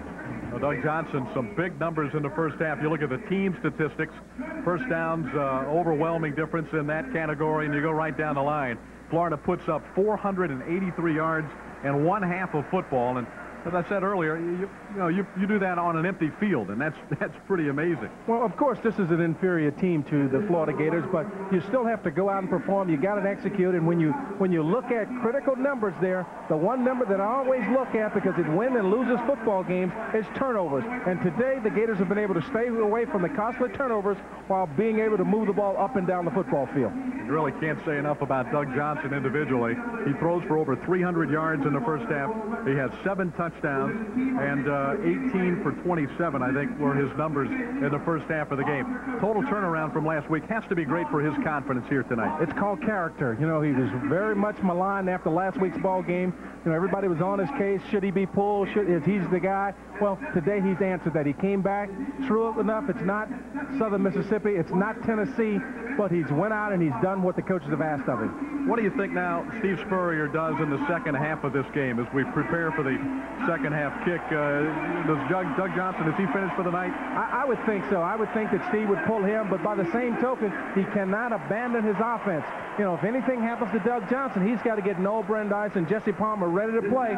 So I expect to see the Gators to continue to pour it on and put up points in the second half. You know, there are going to be a lot of people watching this in the second half. And Steve Spurrier is no stranger to criticism. If Florida comes out, continues to run its offense, as the Gators do, as you said, this is Florida football, there will be critics. Well, he'll get criticized, but, you know, if you're worried about the critics, you'll never be the one there at the end of the year. You've got to go out and do what's right for you and your ball club to get them ready to play. Just in case you end up with a major injury, you've got to have these guys ready to play with some experience, and to do so, you've got to run your offense. Well, you and I agree on that point. I think it's going to be more of the same. It may be different players out there running it, but it's going to be Florida's offense. Well, I agree wholeheartedly, and I look forward to a big second half. All right, the Florida football team coming out onto the field. We're just about ready to go with the third quarter, but let's send it first to Larry Battelle on the sideline. Larry? All right, thank you very much, David. James Jones with me. And, James, the mindset in the locker room, these guys know they've got to win. They know they're 2-0 with Tennessee to play. What do you try to get out of the second half? Well, you want to see the backup guys come in and keep the same performance as they had in the first half. If Brandeis come in the game, you want to see them have the same success as Doug Johnson had throwing the ball also. As far as the defense is concerned, you don't want to let up. You can get hurt when you let up, and obviously some young guys get a chance to impress. Well, you want to go out there, like you say. You want to keep on playing hard, and you will get nicked if you're out there kind of lousing a little bit. So you got to play hard just like they did in the first half, just like it's the start of the game. All right, thanks a lot, James Jones. Now let's go back to David. All right, well, I think there's our answer as far as Doug Johnson is concerned. Unless he's going to play without shoulder pads tonight in the second half, Doug is finished. And he had a great first half of football. That is a telling sign when you see the young man with a hat on and the shoulder pads off. But much deserved rest for the second half. And Noah Brindise getting his arm cranked up. The senior out of Fort Myers is going to play some football in the second half, and I'm sure we'll see Jesse Palmer, the freshman from Canada, as well. Back on the field to Larry. All right, thanks a lot, David. Down here on the sideline, here's a guy people have seen before. Number 4, Lawrence, right now with the Cincinnati Bengals. And Lawrence, first of all, tell us about life in the NFL. Well, it's no different to me, you know, but I'm getting paid now, you know. That's different. That's a good thing, you know. Trying to help out my family and stuff like that. So right now I'm on a practice squad, and hopefully later on during the season, you know, I get activated to play and show them what I know, you know, and that's how to play football. Tell me about coming back here and seeing these guys, these young fellas looked up to you. Now you're watching them and watching them try to carry on some defensive tradition. Well, you know, you always trying to, you know, set the standards, and I think we did a good job of setting the standards in the previous years, and that gangster defense stepping up. We need more turnovers, though, you know, and just build and build and build it. And each game is taking it one at a time to get where we need to get, and that's back to back, baby. That's right. Well, good to see you, Lawrence. All right. Lawrence Wright down here on the sidelines. We're just about for the second half. David. All right, thanks, Larry. Good to see Lawrence. We also saw Kerwin Bell down on the field for a pregame ceremony. Gators come back to support their team regularly here at Florida Field. And I think that's important, especially when it comes to recruiting, because as a young man, when you're trying to choose what university you want to go to, you realize that for the next 4 years, everybody's going to treat you nice. But when it's all over with, the folks at the University of Florida, you'll always be a Gator. Adam Williams kicking off. Kicks it high and short. And it is Terry Jackson, who's had a couple of kick returns on that short kick. Jackson, who already has caught 3 touchdown passes tonight and blocked a punt, is knocked down at the 35-yard line. And the quarterback for the Florida Gators will be Noah Brindise,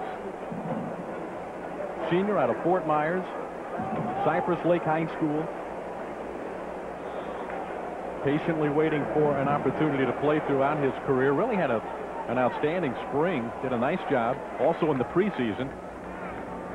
Made some noise, though, in trying to get that starting job in spring practice. Hands off to Fred Taylor. Taylor had a 42-yard run in the first half. Early in the football game, as a matter of fact. Pops off about 13-yarder there. Ralph Sewell, a redshirt freshman from Detroit, number 26, was there to make the tackle. And we get another good look at it. Just a little cutback as he comes out the back door. You see everybody on the offensive line getting a blocker on, getting a helmet on, and a shoulder pad on their defender, giving Fred Taylor good room to run. By the way, that 42-yard run by Fred in the first half is the longest run from scrimmage in his career. That's extremely surprising for a big man with the speed that he has. But, you know, he has not broken off some longer ones in the past. Taylor to the 42 of the Chippewas, and number 50, Charlie Bush, senior from Escanaba, Michigan, made the tackle. He had 9 stops last week. Possessions by the Gators in the first half. Touchdown, touchdown, touchdown, touchdown, touchdown, touchdown. 1 punt and another TD. That's got to be a misprint, that punt.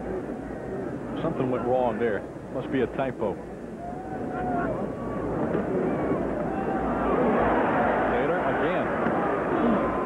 Gets another first down inside the 35 to the 34. Sean Williams, number 12, a junior from Baldwin, Michigan, made the tackle for the Chippewas. Central Michigan in the first half. Not a lot of action there. They had the field goal.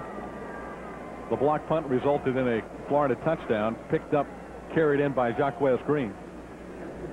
And a whole lot of punting going on by the Chippewas. Brindise lets it rip. Kareem is the receiver at the 20. Husband has been married to those Gator receivers all night and has not had a lot of success over there on the corner. Well, the defensive backs are not getting a lot of help, David. What's happening is they're playing this vanilla defense, and the linebackers are not getting good drops, so there are big lanes for the quarterback to throw the football, and Nafis Kareem and the other receivers are doing a great job of coming back, meeting the football, not allowing the defensive back a chance to get there and destroy the play before they make the catch.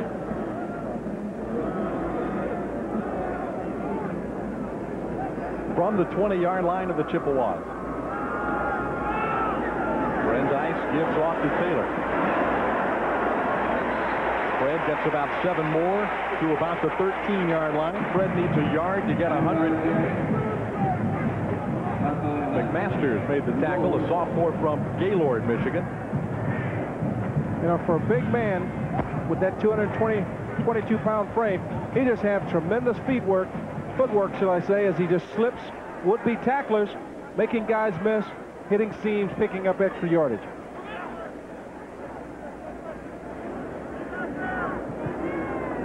The Gators at the Chippewa 13.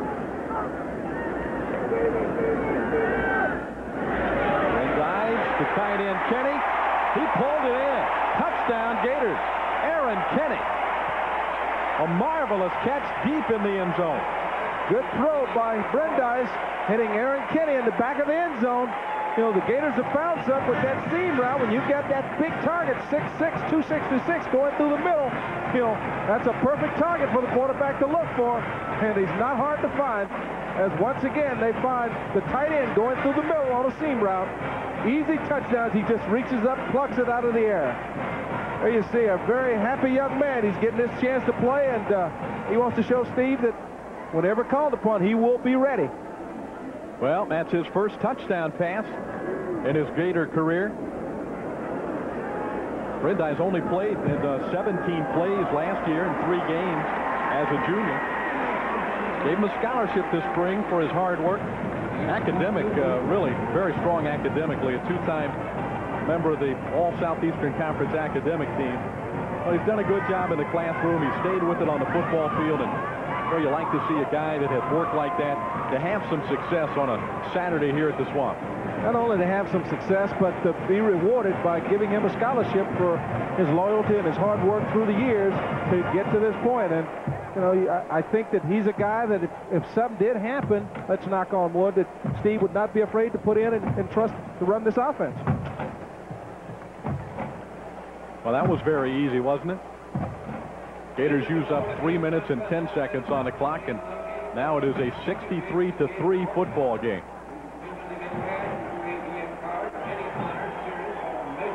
A lot of fans still here. You might think at halftime that you'd come back and see about half the stadium, but there might be 10, 15,000 that left their seats at halftime, but most everybody's still hanging around here at the Swamp watching this Gator rout.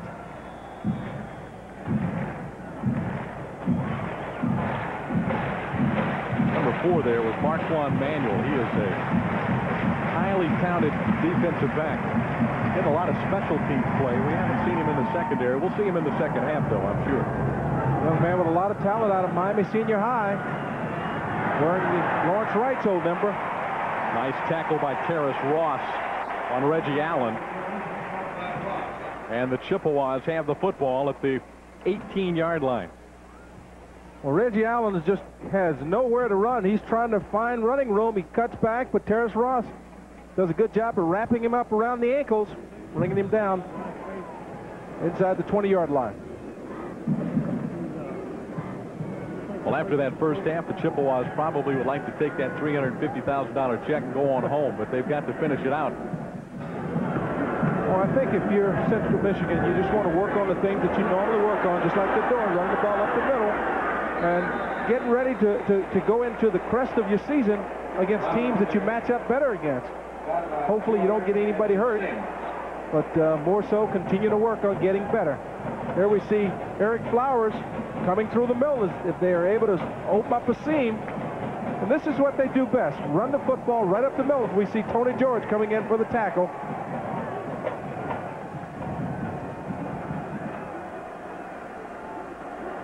First down by Flowers. Crowley on a rollout, connects with the receiver, out of bounds at the 37-yard line. It's Damon Pitt with his first reception of the game, a sophomore from Detroit, Michigan. Crowley pass to Pitt. Well, this Central Michigan program has been very stable through the years. They've only had 4 coaches since 1950. Dramedy was there, I think, 16 years as head coach. Dick Flynn, his assistant. during that time. Now the head coach has stepped into that role. Continuity, that speaks well for that university, doesn't it? It says a whole lot for the university. And in 1994, I think they won their conference and had one of the better teams in small college football. You talk about who Central Michigan will play next week, getting back on their level. They'll play Boise State next week. The Boise State almost upset Wisconsin on Saturday. They gave the Badgers all they could handle. Well, that just goes to show you that sometimes you think a team is a patsy or because they play in the Mid-American Conference that they're not good, they don't play good football, but when you play against people that you're evenly matched against, you're able to rise to the occasion.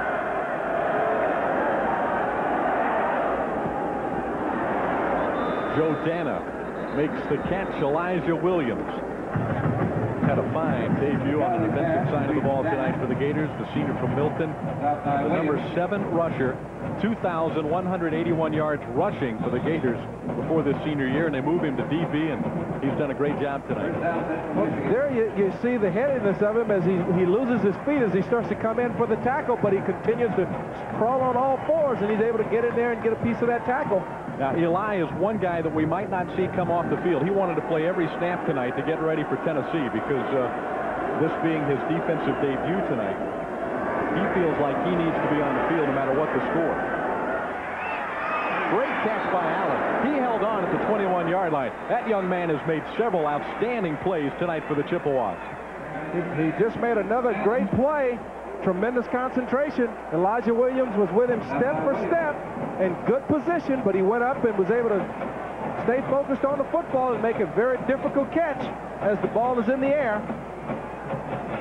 Just great concentration as he taps it to himself and then makes the catch as Elijah Williams is all over him. Well, the other catch.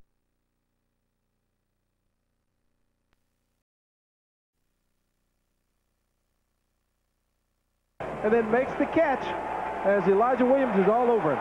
Well, the other catch, circus catch that Allen made, Williams was also draped all over him, and Allen just outfought Eli for the football. Trying to run up the middle again. Flowers is hit at the line by Johnny Rutledge. 7 stops a week ago against Southern Mississippi. Rutledge is there again. Well, David, that's a name we haven't called much this evening because that front four has been doing such a great job that they haven't been able to get to Johnny Rutledge. As we see there, he comes up and hits Flowers before he's able to turn it upfield for no gain. Chippewa is using some clock on this drive. The pass is incomplete, intended for Shorman. Tyrone Baker playing that left cornerback spot. And good coverage on the play. You know, this offense is so basic. Look like they want to run 2 routes. They either want to run the quick slant or try and fake the quick slant, take it up top. And the Gators have done a pretty good job so far of being able to control them, giving them the short pass. If they're going to execute and hit anything, it's the slant, but not let them go up top. Gators have Williams, Eli at the right corner as the ball is thrown toward Elijah Williams, and he makes the play on Dana. Dana could not separate himself from the Milton senior. And it's tough to complete these passes when Crowley has to throw the ball a lot sooner than he would like to because there's so much pressure coming in the backfield that they've started to roll him each way, trying to give him some breathing room, but just a great job of coverage by Elijah Williams, and you see why the Gators moved him to the defensive secondary. And has tremendous athletic ability. Casey Wilson has already popped one through from 40 yards for the only points for Central Michigan. And this one might have been blocked, but it still managed to eke over the upright. So Wilson is 2 for 2 tonight in the field goal department. And he is the sum total of the Chippewas offense. Our score, the Florida Gators 63, Central Michigan 6 on a beautiful night, North Central Florida. Central Michigan University Chippewas kicking off. They have just narrowed the Florida lead to 57 points. The kick is short again, and Terry Jackson brings it up out to about the 37-yard line. Jackson has certainly had a lot of work tonight.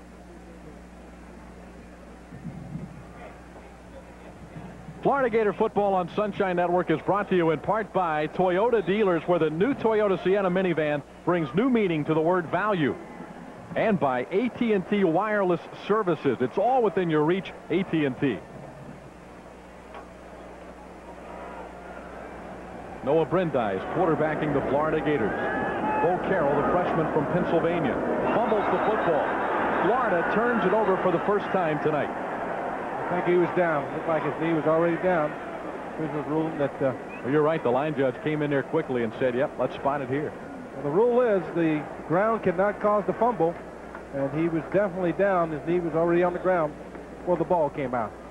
Take another good look at it. As you look to the right of your screen, you'll see Bo Carroll turning upfield, and you'll see his knee hits the ground right before the ball comes out. All right, the Gators with a break there, 2nd and 9. Brindise has the pass batted down at the line of scrimmage. Big C.J. Remo, the junior from Buchanan, Michigan, was able to get a piece of it. Let's see who blocked the field goal, Matt. Well, Javon Curse just does a good job of getting up as high as he can, and he gets a piece of it, but not able to get enough to keep it from crossing the crossbars.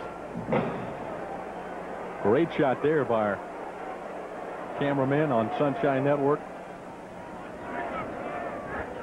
7:38 to play in the 3rd quarter from Gainesville. Ooh, a drop pass.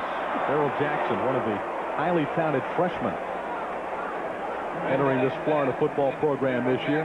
Jackson out of Tampa.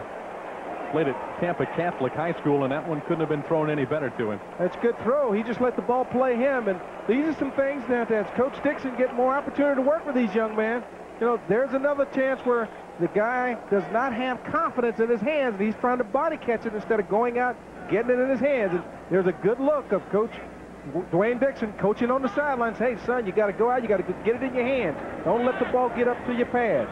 Good job of coaching by Coach Dwayne Dixon. Josh Korn is now punting for the Gators. They'll let it hit. And Korn, a walk-on sophomore from Lighthouse, Florida, kicks the ball out of bounds at about the 30-yard line. 32-yard punt by Korn, who has been challenging Robbie Stevenson for the starting punt job this week for the Florida Gators. But when it came down to it, Stevenson is the guy that Spurrier trotted out there in the first half. So those two work together. I'm sure they're very close. Kickers hang together.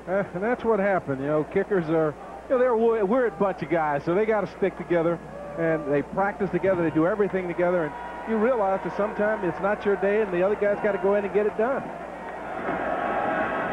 Merrick Nance is the new tailback. The pass intended for Shorman is incomplete. Just to follow up on your comment about Dwayne Dixon, I think he is one of the top young receiver coaches in the country. He's done a great job with Florida's receivers. I know there's a lot of talent that comes here, but when you hear professional coaches talk about receivers that have come through the Florida system, they all say to a man that these guys come with the knowledge that it takes to play at the next level. Technically, they are sound, and you got to give credit to Dwayne Dixon for that. And whether you believe it or not, in most programs, that don't happen. There we see them running that slant route once again, and they're able to hit number 6. Dana did that in the first half. He almost went all the way earlier in the game. Now, that was Shorman in the first half, I think. That was Shorman. Just a little slant route, get a little separation, and see Elijah Williams coming across field, gets picked. But a great job by Teddy Sims showing that speed from the linebacker position, turning back downfield and coming back to make the stop. Chippewas at the 45 of the Gators. The ball carrier is Eric Nance. Nance had 103 yards last week against Northern Illinois as he and Flowers both went over the 100-yard mark. Two young men with great running ability, and you know, with what they do, regardless of how bad they're getting beat here tonight, I think they're going to be a solid football team because they run the football well. They're not fancy. They stick to what they do well. They're just up against a superior team offensively and defensively today. They were number 7 in total offensive yards per game last year. Shorman has the football. Tyrone Baker is there to make the tackle at the 35. They averaged 477 yards a game last year, number 7 in the nation. The Gators were number 2 at 503 a game. And I think there's something to be said for you don't have to be fancy. A little play-action pass. And Crowley gets a lot of zip on this ball as he gets out there in a hurry before Ronnie Baker come up and make the stop. We're going to see a lot of new shirts out there with blue jerseys for the rest of the game. Right now, Marquand Manuel, the freshman we talked about, it's been getting a lot of special teams play, is in at strong safety. Keep an eye out for number 4 as Crowley makes the pass, and there's Manuel.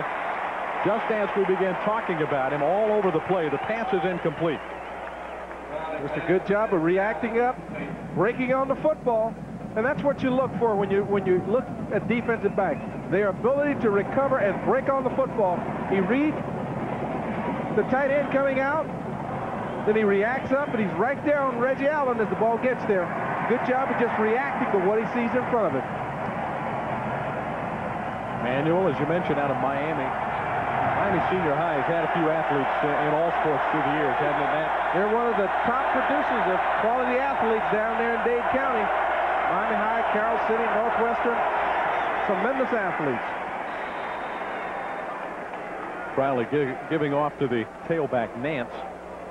Derek Chambers, another young member of this Gator defense, along with another redshirt freshman, Darrell Owens, number 56, were there to make the tackle.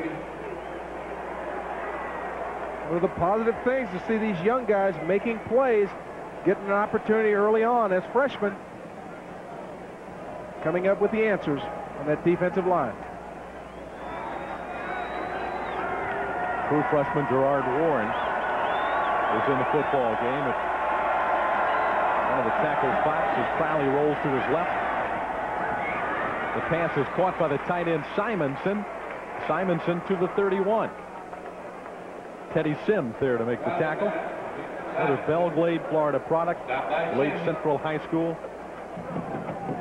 There's quite a bit of talent that comes out of that Belglade, Pehokee, South Bay area as you see Teddy Sims coming up making the tackle.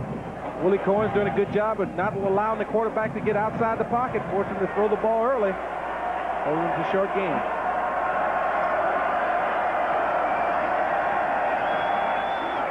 Crowley's pass is overthrown, intended for Shorman.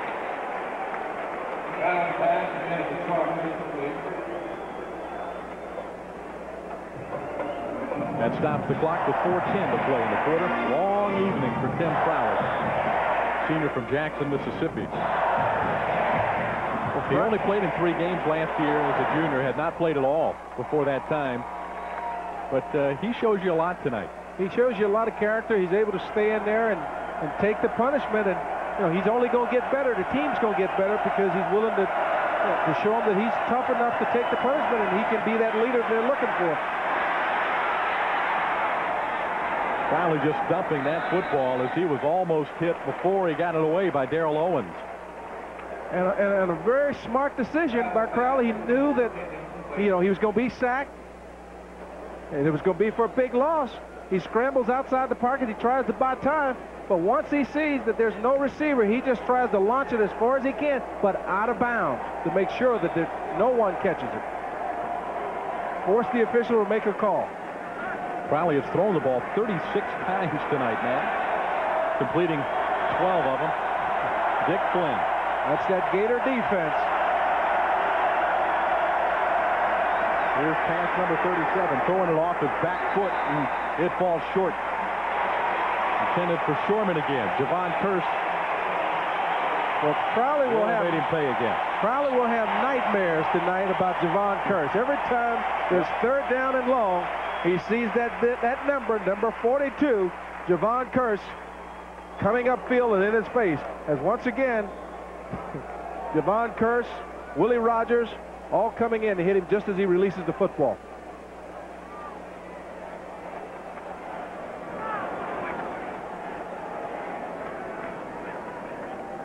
Noah Brandeis led the Gators on a touchdown drive early in the 3rd quarter. Gives to Carroll.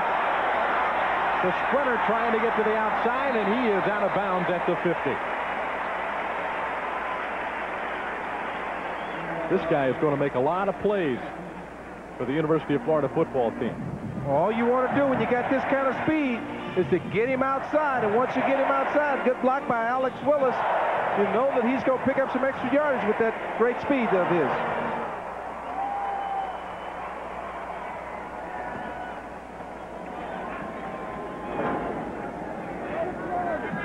From the Chippewa 48.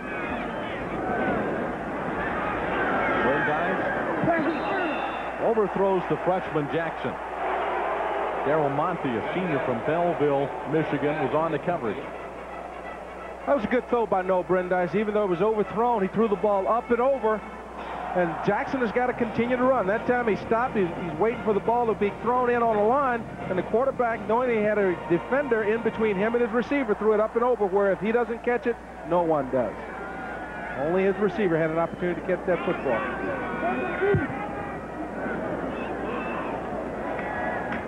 Second down play, Carroll to the 30. He's gone. The freshman to the 10. Bo Carroll's first Gator touchdown. He has just gone over the 100-yard mark, did he not, for the game? Carrying the football. He's had some big runs tonight. And that'll show you, David, what speed will do. All you want to do is get him in the open field.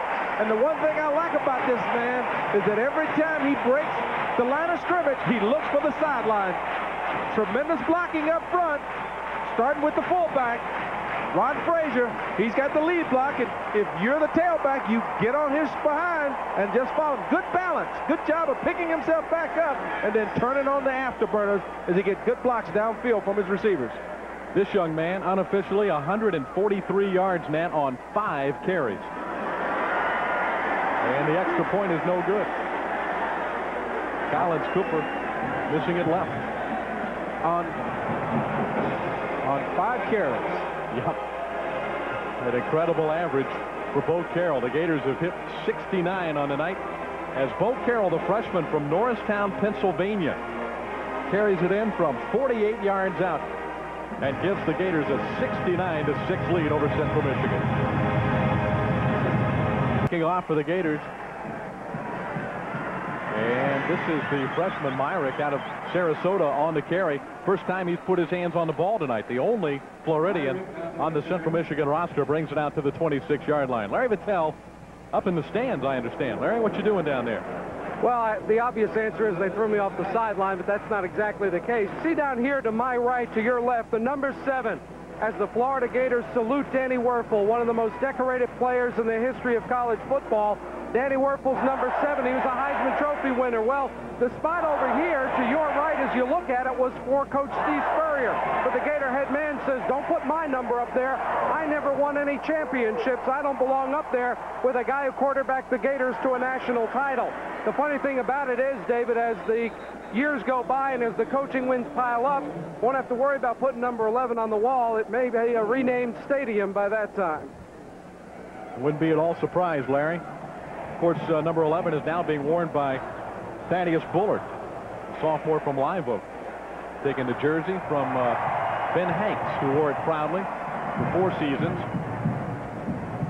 Young man that really impressed Steve Spurrier, and Steve actually had him unretire his jerseys and gave it to Ben Hanks.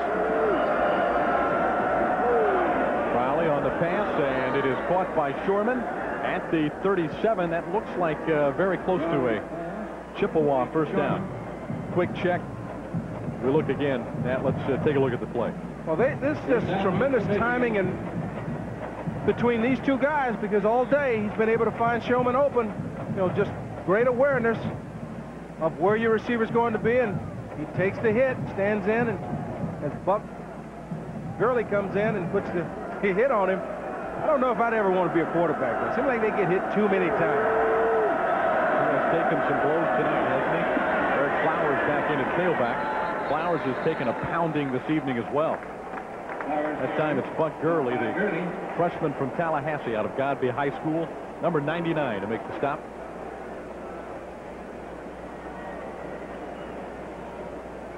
You see Gurley and Chambers on the field with Willie Cohens. Take another look. Well, you know, the interesting thing looking at that play is that there looks like it's going to be a hole. And in a matter of seconds or half a second, everything closes up. That's that good reaction from that Gator defense. Good quickness that front seven.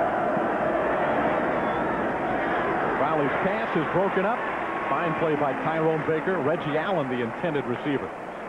Well, Steve Spurrier, Nat, is going to have just the opposite job after this ball game than he had last week. We take another look at the play. Good job of Baker getting his hands on the receiver. And this is what football is all about. You beat, but now you recover and you make the play, not allowing him to come down with the football. As a defensive back, you're always going to get beat, but the key to great defensive play is the ability to react and recover. And Tyrone Baker did a good job that time. Third down play for the Chippewas. Rally under intense pressure. Rolls it up for grabs and threw it out of bounds. Juan Kearse was again in his face. There is a flag down back in the area where the quarterback hit the ground. Well, I think this time they're going to get him for intentional grounding. Yep. They let him get away with it once before. But he's just got so much pressure. Once again, he's number 42, 54, 91, 29. I mean, that entire Gator defense. On the offense, 5-yard penalty, loss it on, third down. But you know, last week, Coach Spurrier was really on his team during the week to try and pump them up, get them some confidence going, make them understand the urgency of the situation. After this one, it seems like the problem is just the opposite. You don't want to get too overconfident about this performance tonight. And I imagine the first thing he'll tell them is, let's just forget about this one. We did a lot of good things, but Tennessee is going to be a whole different ball game. Well, I think he'll let them enjoy a couple days of the victory. Whenever you whoop your team the way you have to do, or you had to do this past week, and they respond the way they have here today, you got to let them enjoy it for a couple days. Loss it on, fourth down. But then after those couple of days of enjoying that, now you get them back to reality and you let them know that that's not Tennessee and you got to get ready to play Tennessee.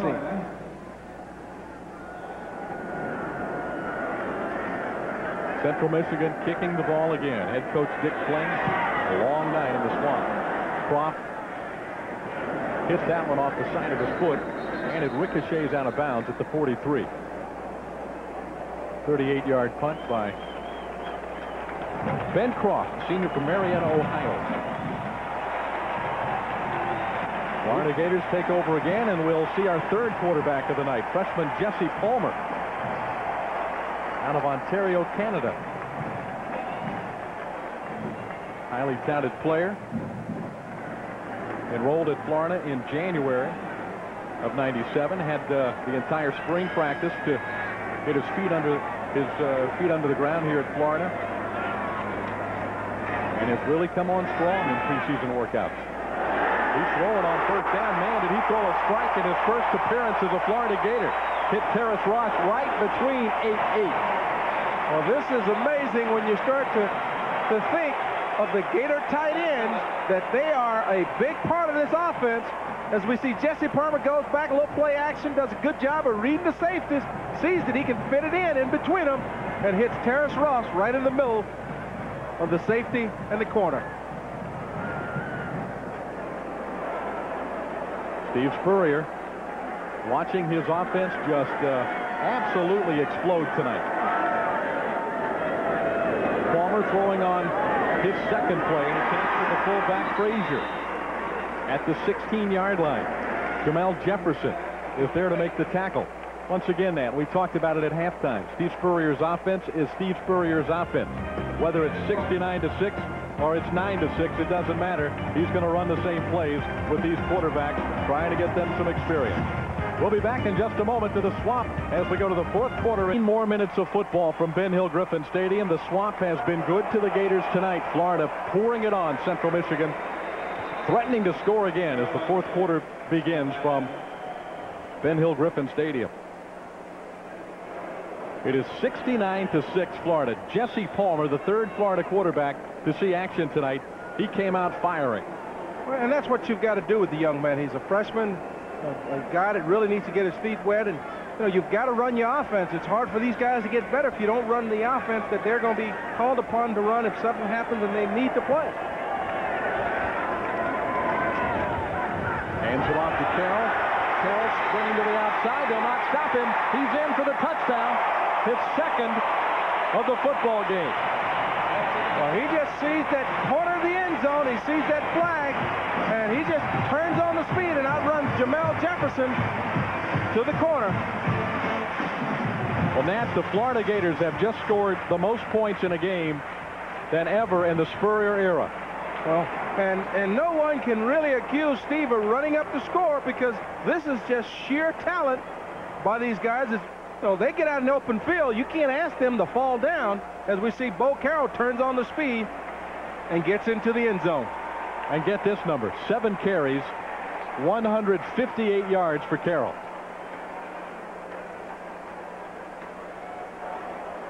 Not too bad. Not too bad, and that he's the reason that Elijah Williams was able to move to the defense, because you had a young man that was coming up that had just as much quickness and speed, probably more speed, but just as much quickness as Elijah did coming out of the backfield.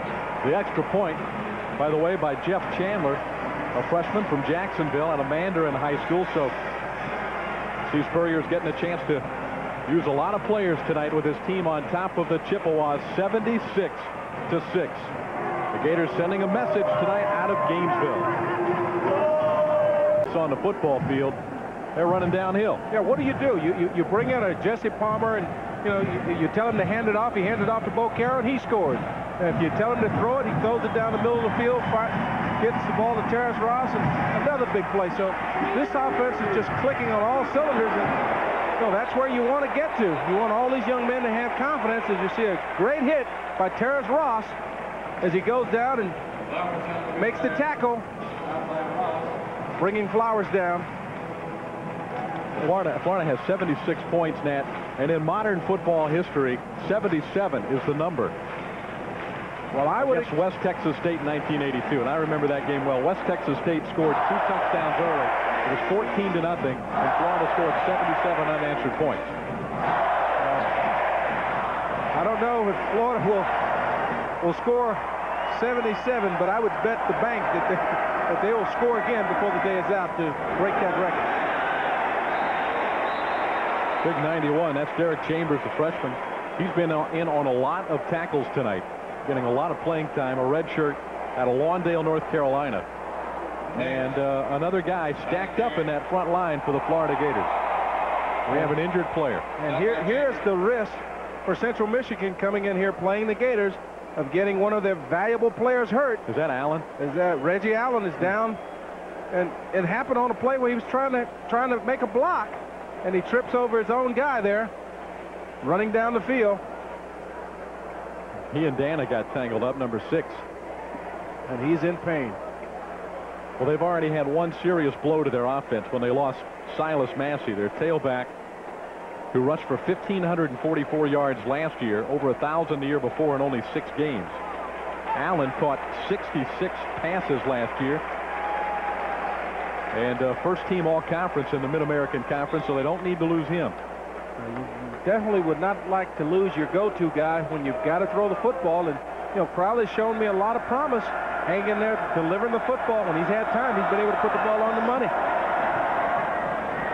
That quick slant to Shorman has been probably the most effective play that Central Michigan has had tonight. That's about the 3rd or 4th time they've connected. Eli Williams made the tackle. Let's go to Larry Vittel on the field. Okay, David, you notice Eli Williams making that tackle, and that is significant. Florida has turned to a lot of reserve. Darrell Owens, Reggie Davis, Anthony Mitchell getting some important playing time. Well, Eli Williams hasn't had any playing time at corner. It's all new to him. So even if he's a senior, he's staying in there. Well, he's going to have Peyton Manning throwing his direction in 2 weeks. With all due respect to Tim Crowley, that's going to be at a whole different level. You'll have Peyton Manning and Marty Nash and Peerless Price and all those great receivers. And it shows you a lot of determination on Elijah Williams' part that he wants to stay in and continue to work when everybody else is on the sideline celebrating. He could be doing that too. Cross punt fielded by Travis McGriff at the 20. And McGriff is tripped up at the 24. Good job of handling the football, as Travis McGriff had to run a long way as they were punting away from him to make the catch. been picking up a couple yards. Not giving the ball a chance to hit the ground. 12 minutes, 42 seconds left in the football game. Moved down and scored early. His first possession in 4 plays, and it's been pretty much that easy all night long.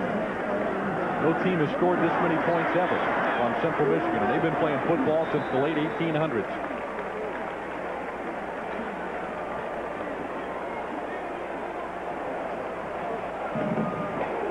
We got a lot of new Gators in there. We'll try to pick them up for you as they make plays. Number 45 is Ian Ailstock.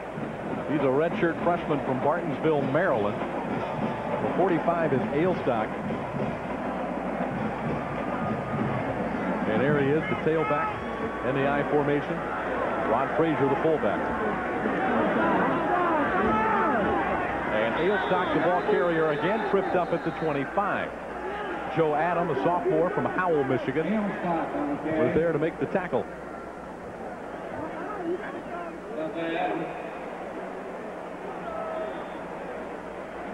A little isolation of a young man that doesn't get much playing opportunity, trying to make the most of it. As you see him taking the handoff, and you can tell by the way that he took that handoff, David, he hasn't played a lot, because usually you make a pocket, let the quarterback put it in, he's reaching for it. Give me the ball. Scout team tailback in the game with 11 and a half minutes to go in the 4th quarter. Penalty flag is down as Palmer guns the ball over the middle, and the ball is caught by Alex Willis. Willis out of Jacksonville, redshirt freshman out of Ribault High School. He has been quite impressive. Been quite impressive, but when Richardson and McGriff, Green, and all these guys start to turn it on, it's hard to get playing time, and he's just got to keep working with the confidence that as long as he works. On the offense, 5-yard penalty, still 3rd down. Eventually some good things will happen for him, David. You know, the thing about football is that you never know when the opportunity is going to come. You just keep working, and eventually you get your shot, and that's what he's got to continue to do. Willis is a walk-on, number 80, and his first career reception is called back. That's what I say. You got to keep on working. Something good's going to happen for you one day.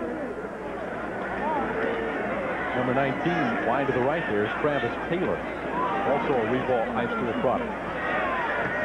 The pass thrown underneath the defense, right in front of the linebacker Gold, and the big fullback Rod Frazier is there to make the catch. A redshirt freshman. This guy's going to be a good football player. He's got a chance to be pretty special, I think, as a fullback here at Florida. Well, to be a fullback in Florida, you got to have 2 things. You got to have a tough nose, and you got to have good hand. He's shown us that he's got good hand by catching the football, catching in his hands, and when called upon to block, he's done a super job of leading through for the tailback. His older brother was a pretty darn good quarterback at Nebraska. Fair catch is called for, and the ball hits Robbie Stevenson's, probably his best punt of the year. And the crowd gives Robbie perhaps a little sarcastic applause here. He's been on the hot seat this past week after the performance against Southern Mississippi. And Florida's going to need him in a big ball game like Tennessee coming up. Going to need their punting to come through. Well, Robbie Stevenson has always come through when the Gators have needed him, and I don't think it'll be any different as they get into the meat of their schedule. And when called upon and they need a big kick when they're backed up, that Robbie Stevenson won't deliver. Well, he was certainly there in the big games last year. Nice play, tripped up by Darrell Owens. Dan Myrick, the freshman from Sarasota, was the ball carrier. That's the first time he's carried the ball from the tailback position. He returned a kick earlier tonight. Now, how did Myrick wind up at Central Michigan University? I'm sure you're wondering that, Nat, from Sarasota, Florida. He's the only Floridian on their roster. About 90% of their team that comes from Michigan, but Myrick's high school coach at Sarasota Riverview is a CMU alum.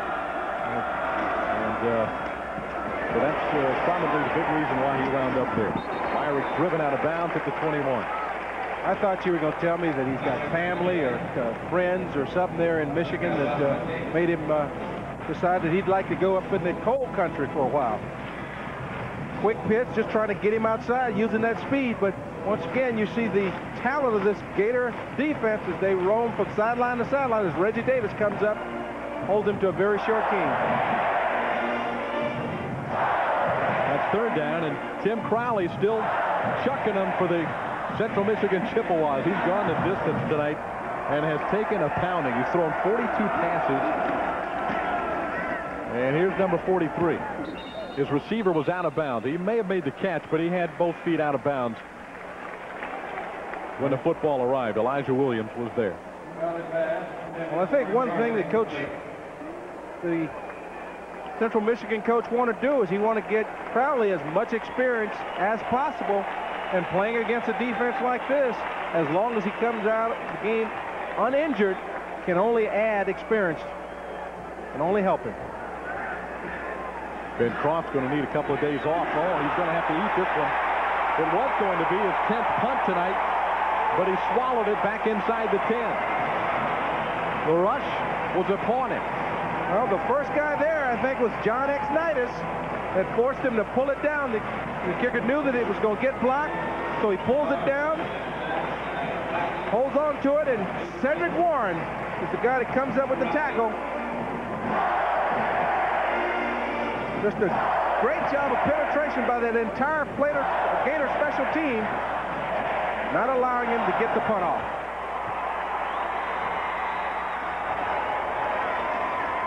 They're at the 11-yard line. 76 points on the board already. There's the tailback. That is Ailstock. High stepping across the 10 to the 9. Well, Florida got 77 in a game against West Texas State back in '82. In 1913, 144-0 over Southern. I don't think that school record is in trouble tonight. Do you? How do you score 144 points in a football game? Every time you get the ball, you score a touchdown. That was back when they stopped the clock after every play. Palmer gunning it for the end zone. The man is open. Touchdown. There we see why Jesse Palmer came in here so highly touted, as we saw the arm strength, as he's able to get the ball to Ian Skinner. Back in the end zone, is he able to line it in? Perfect throw for the touch as we get penalty flags down after the catch. And it's against the Gators. The celebration penalty is called against Skinner, the redshirt freshman scoring his first touchdown for the Gators. He's another Miami senior high school product. Ball, non-contact ball on the offense. 15-yard penalty. Trial goal from the 18. Well, the one thing about scoring touchdowns, you got to act like you've been there before. It's just a corner route, and Ian Skinner does a good job of running his route. But then again, this is his first time, as you can see. He realizes at the last minute, I think, that he made a mistake, as Rod Frazier's like, hey, slow down, son. Act like you've been here before. He just wanted everybody back home to get a good look at it.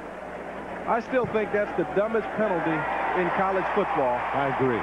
Collins Cooper, extra point. And the Gators have 82 points in this football game. It's a modern school record, 82-6 over the Chippewas. Unbelievable. There you see it. That's the numbers. 82-6 with 7:57 still to play in the game. Larry Vitale on the field. David, first of all, the unsportsmanlike conduct. I know we like to see the kids celebrate, but the one thing they've made clear is do what you want, but keep your helmet on. And when the helmet came off Ian Skinner, that is automatic by rule. It's got to be called, and he got a talking to when he got back to the sideline. Also, thinking back to those 77 points against West Texas State, you know what I remember most?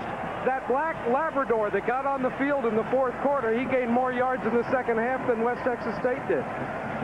Yeah, you're right. The other thing I remember, Larry, is West Texas State scored a touchdown early, and then onside kick after their first possession. They scored a touchdown, recovered an onside kick, scored quickly again. It was 14-0, and the crowd was stunned. But then Florida went on to get 77. Thad Bullard, number 11, made a bone-jarring tackle on the kick, and Central Michigan will have the ball at its 20-yard line. Sunshine brings you University of Florida volleyball this Monday. The Lady Gators visit Notre Dame We'll see all the action live beginning at 8 o'clock right here on Sunshine Network. We play your game. Lady Gator volleyball team, boy, are they exciting to watch. That should be a great match at Notre Dame. Pete Shepard, the new quarterback. Finally, Crowley takes a seat on the sideline, a well-deserved rest. Handoff is to Myrick, and the freshman from Sarasota is out to the 30-yard line. Now, Rod Grady made the tackle. Now, I guarantee you there's going to be a lot of talk this week about this football score. Well, there's nothing the Gators can do about that. I know that, but you're going to hear it. You've got to go out and play. And, you know, if you are a practice player, a red shirt player, scout team player, when you get in the ball game, you want to showcase your wares. And as we see, no matter who they put out there, they're just executing and getting the job done. Shepard, redshirt freshman, threw one pass last week. Very inexperienced player out there now as Owens makes the tackle on Myrick. And the thing about it, you know, one thing, a point to make, I believe, a team like Nebraska will score 70, 80 points. And they get criticized as well, but they continue to run the football. And like you said earlier, if their people are just out there blocking and running and can't be stopped, then what can you really say about it? Now, Steve Spurrier, people would say, why doesn't he just keep the ball on the ground? Well, that's like asking Nebraska to all of a sudden start throwing the football when they get a big lead. And there's no way you can do that. It's not fair to the kids that come out there and work every day in practice for this opportunity. So when they hit the field, they expect to play, as we see the Chippewas pick up the first down on 3rd and short. Oh, it was easier than that. It wasn't that hard taking candy from the baby. It's been easier tonight. Well, it's been extremely easy, but you know, if you look at what the Gators are doing, they've got their 3rd and 4th team out there on the field, and they're still making plays. And that's what you build for as a program. You want to get where you've got enough talent and you've got depth in every position. And the way you get there is you work them. You get them ready to play. Myrick is hit hard at the 35. That's Grady again. Redshirt freshman from Cuthbert, Georgia. Making some big plays out here tonight. Good solid tackles. You know, a lot is not made of Steve being able to go into the state of Georgia and come away with some great talent year after year. As you see Grady coming up, Jaquez Green, Nafis Kareem, guys like that are in the Bulldogs' backyard, but Steve's able to go in there and get them. Shepard's pass is incomplete. And that took about a second and a half off the clock. 5:22, the clock stopped. It is 82-6. Well, going back to blaming Steve and this Gator offense for running up the score, do you blame the other team for throwing the football instead of running it to get out of here? I mean, how do you handle it? It's impossible. This is just a classic mismatch. That's all it is. And it really is a bit surprising. I mean, to have this kind of score has got to be surprising no matter what the circumstances. That was a nice throw and catch. Shepard threw that running, throwing across his body. Demetrius Lewis made the tackle, but a big catch by Damon Pitt. Well, did a good job of getting outside the pocket, a little play action, and he pump fakes, and that's what fools Cedric Warren. Cedric Warren bites the cheese, they go a little out and up, and he gets behind him, and Reggie Davis has to come over and make the tackle. Demetrius Lewis, excuse me. Shepard showed some arm strength there, throwing across his body, running to his left. Hands off to Myrick, hit behind the line of scrimmage at the 35-yard line. A tackle made by Owens again. Myrick on the carry.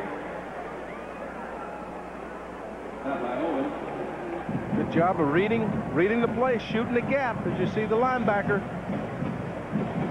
Wrong side linebacker Owens coming in for the tackle. Well, I do wonder if the circumstances had been different. If not for a tough game offensively last week against Southern Mississippi. If not for the fact that Tennessee is 2 weeks ahead with an open date between now and then. Would the game be handled differently by Florida? I don't think so. I think this is their offense. This is what they do. And because of that, you've got to stick with it. And you also need to build some confidence. You've got to get these young guys confident that they can score. And the only way you do that is continue to do the same things that you always do. Repetition.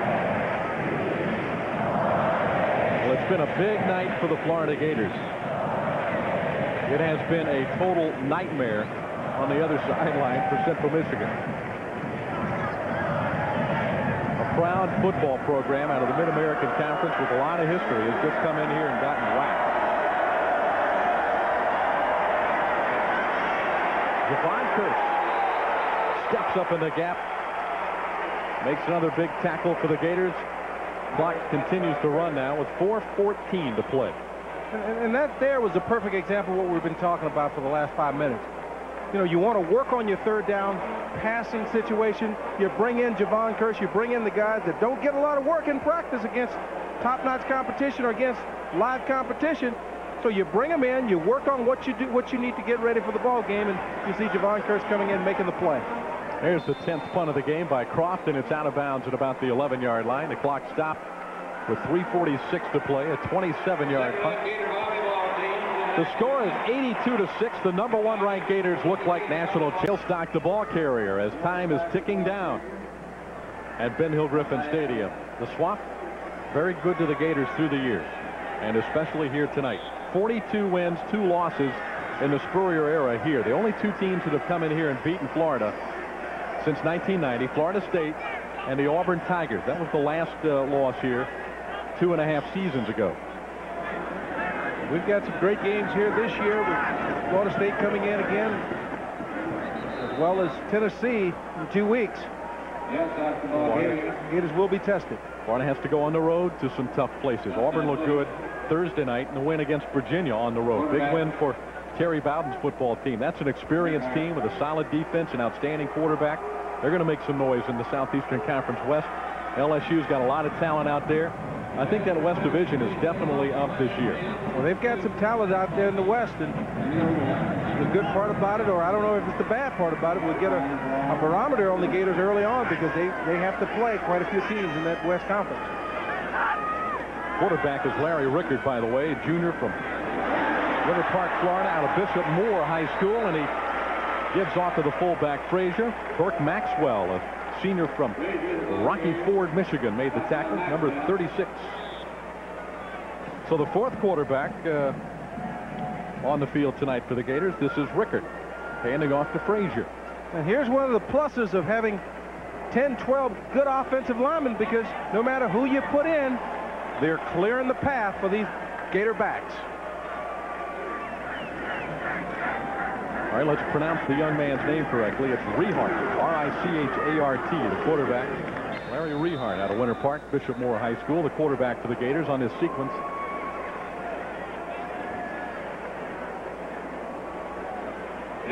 So we've seen Johnson threw 7 touchdown passes in the first half.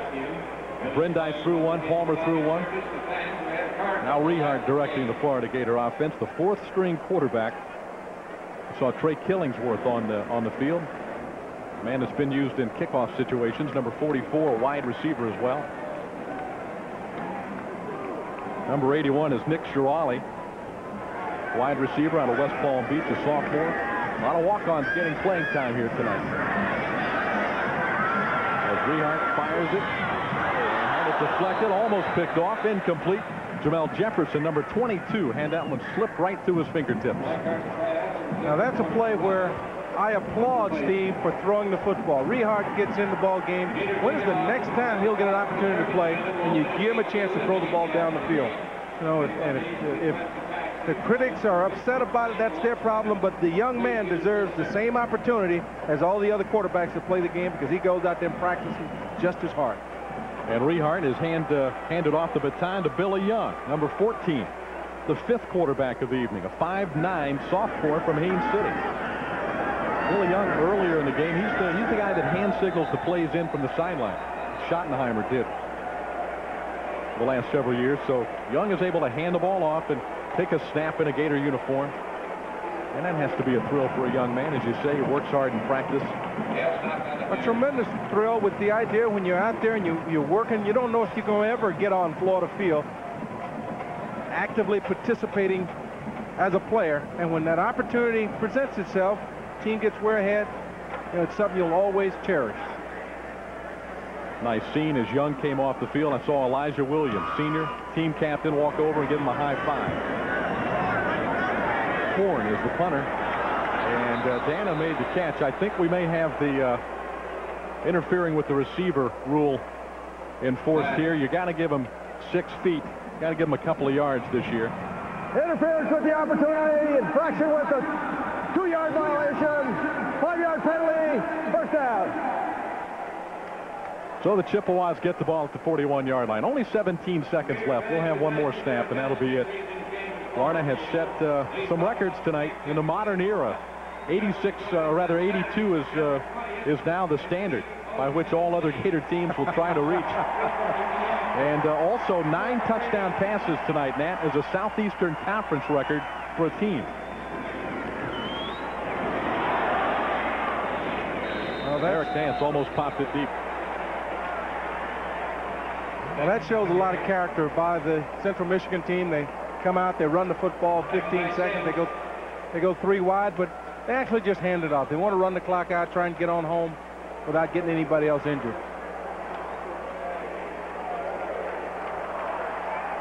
And they did not get the snap off, I don't think. The football game is over. And gratefully so for the Chippewas of Central Michigan. Florida Gators very, very impressive. What can you say? It was just a remarkable performance. Even against a team from an inferior conference to the SEC, Central Michigan, still a football program with a lot of pride and a lot of tradition. And it has to hurt that young man, that coach Dick Flynn. Bobby Stoops, his defense was outstanding again. Florida's offense just exploding tonight after scoring only 21 last week and really sputtering off and on in their opener. Very few hitches tonight. Let's send it to Larry Vitale with the head ball coach. All right, thanks a lot, David. Coach, a dominant performance today. What stands out in your mind? Well, these games can hurt you if you don't watch out, but we were ready to play and played pretty well. But we had this team outmanned and got out of hand real early there, but we still had to just sort of let everybody play, and it just, you know, the score ran up. But anyway, we threw the ball and caught it pretty well early in the game. What kind of progress did you see in Doug Johnson?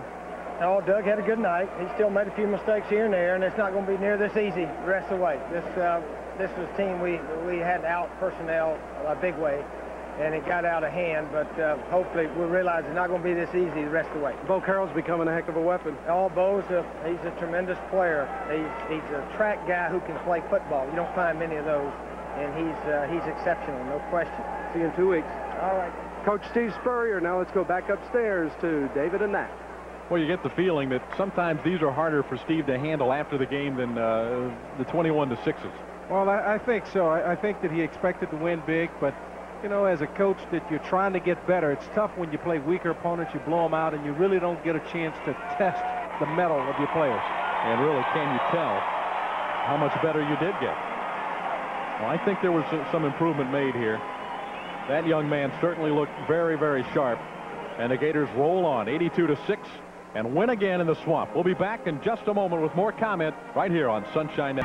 Back in the Swamp, the Florida Gators 82-6 winners over Central Michigan, along with David Steele and Nat Moore. Larry Vitale with you on Sunshine Network. Joining me, Gator defensive coordinator Bob Stoops. Bob, how would you assess the way the guys got after it tonight?